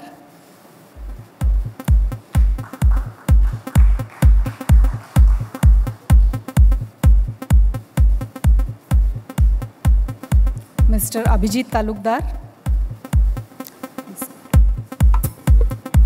Anybody? Start with Kaiser.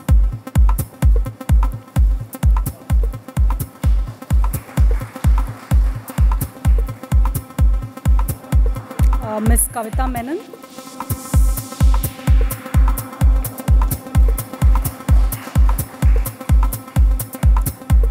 Mr. Nitin Sawant.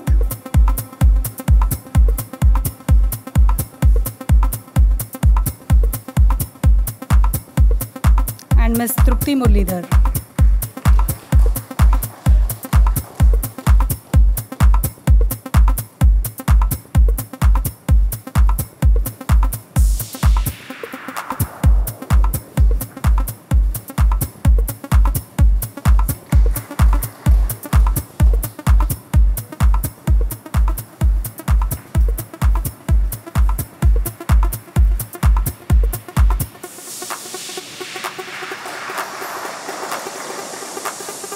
Thank you, gentlemen. Thank you. I would take this opportunity to again remind you of the special discount being offered by Syntonic for the registrations today for the new tool. And also to thank our partners, our platinum partners, DSP Mutual Fund, HDFC Mutual Fund, Quantum Mutual Fund, and SBI Mutual Fund. Our gold partners, Axis Mutual Fund, HSBC Mutual Fund, S&P Dow Jones Indices, White Oak Mutual Fund. Our silver partners, Mirae Asset Mutual Fund and Tata Mutual Fund. If you would like to share your insights, please use the hashtag ARIA IAC, ARIA Investment Advisory Conference. Thank you very much. And to conclude this engaging event, I would like to call upon stage Mr. Tarun Birani for the vote of thanks. And thank you for joining us today.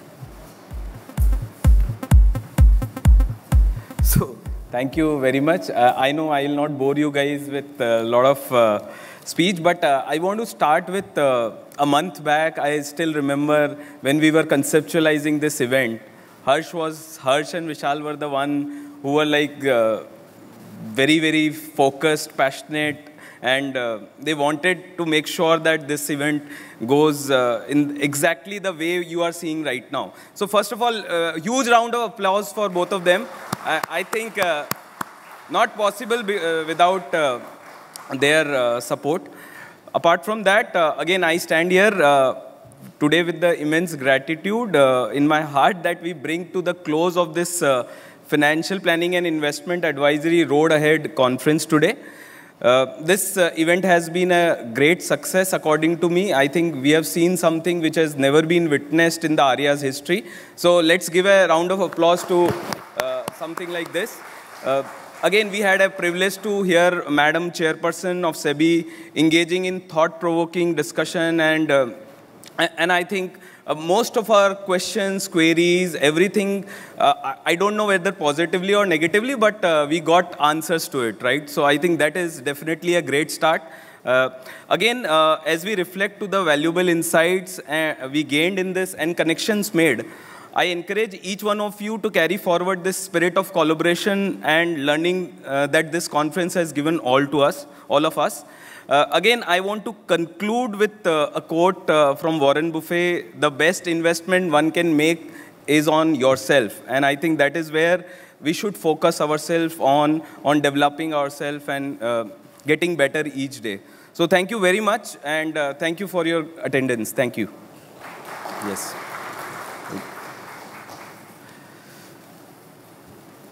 Again, I want to thank all the organizing AMP team as well as Brand Aesthetics, all the teams who have collaborated and helped us in making this event a huge success. Thank you very much. Yeah.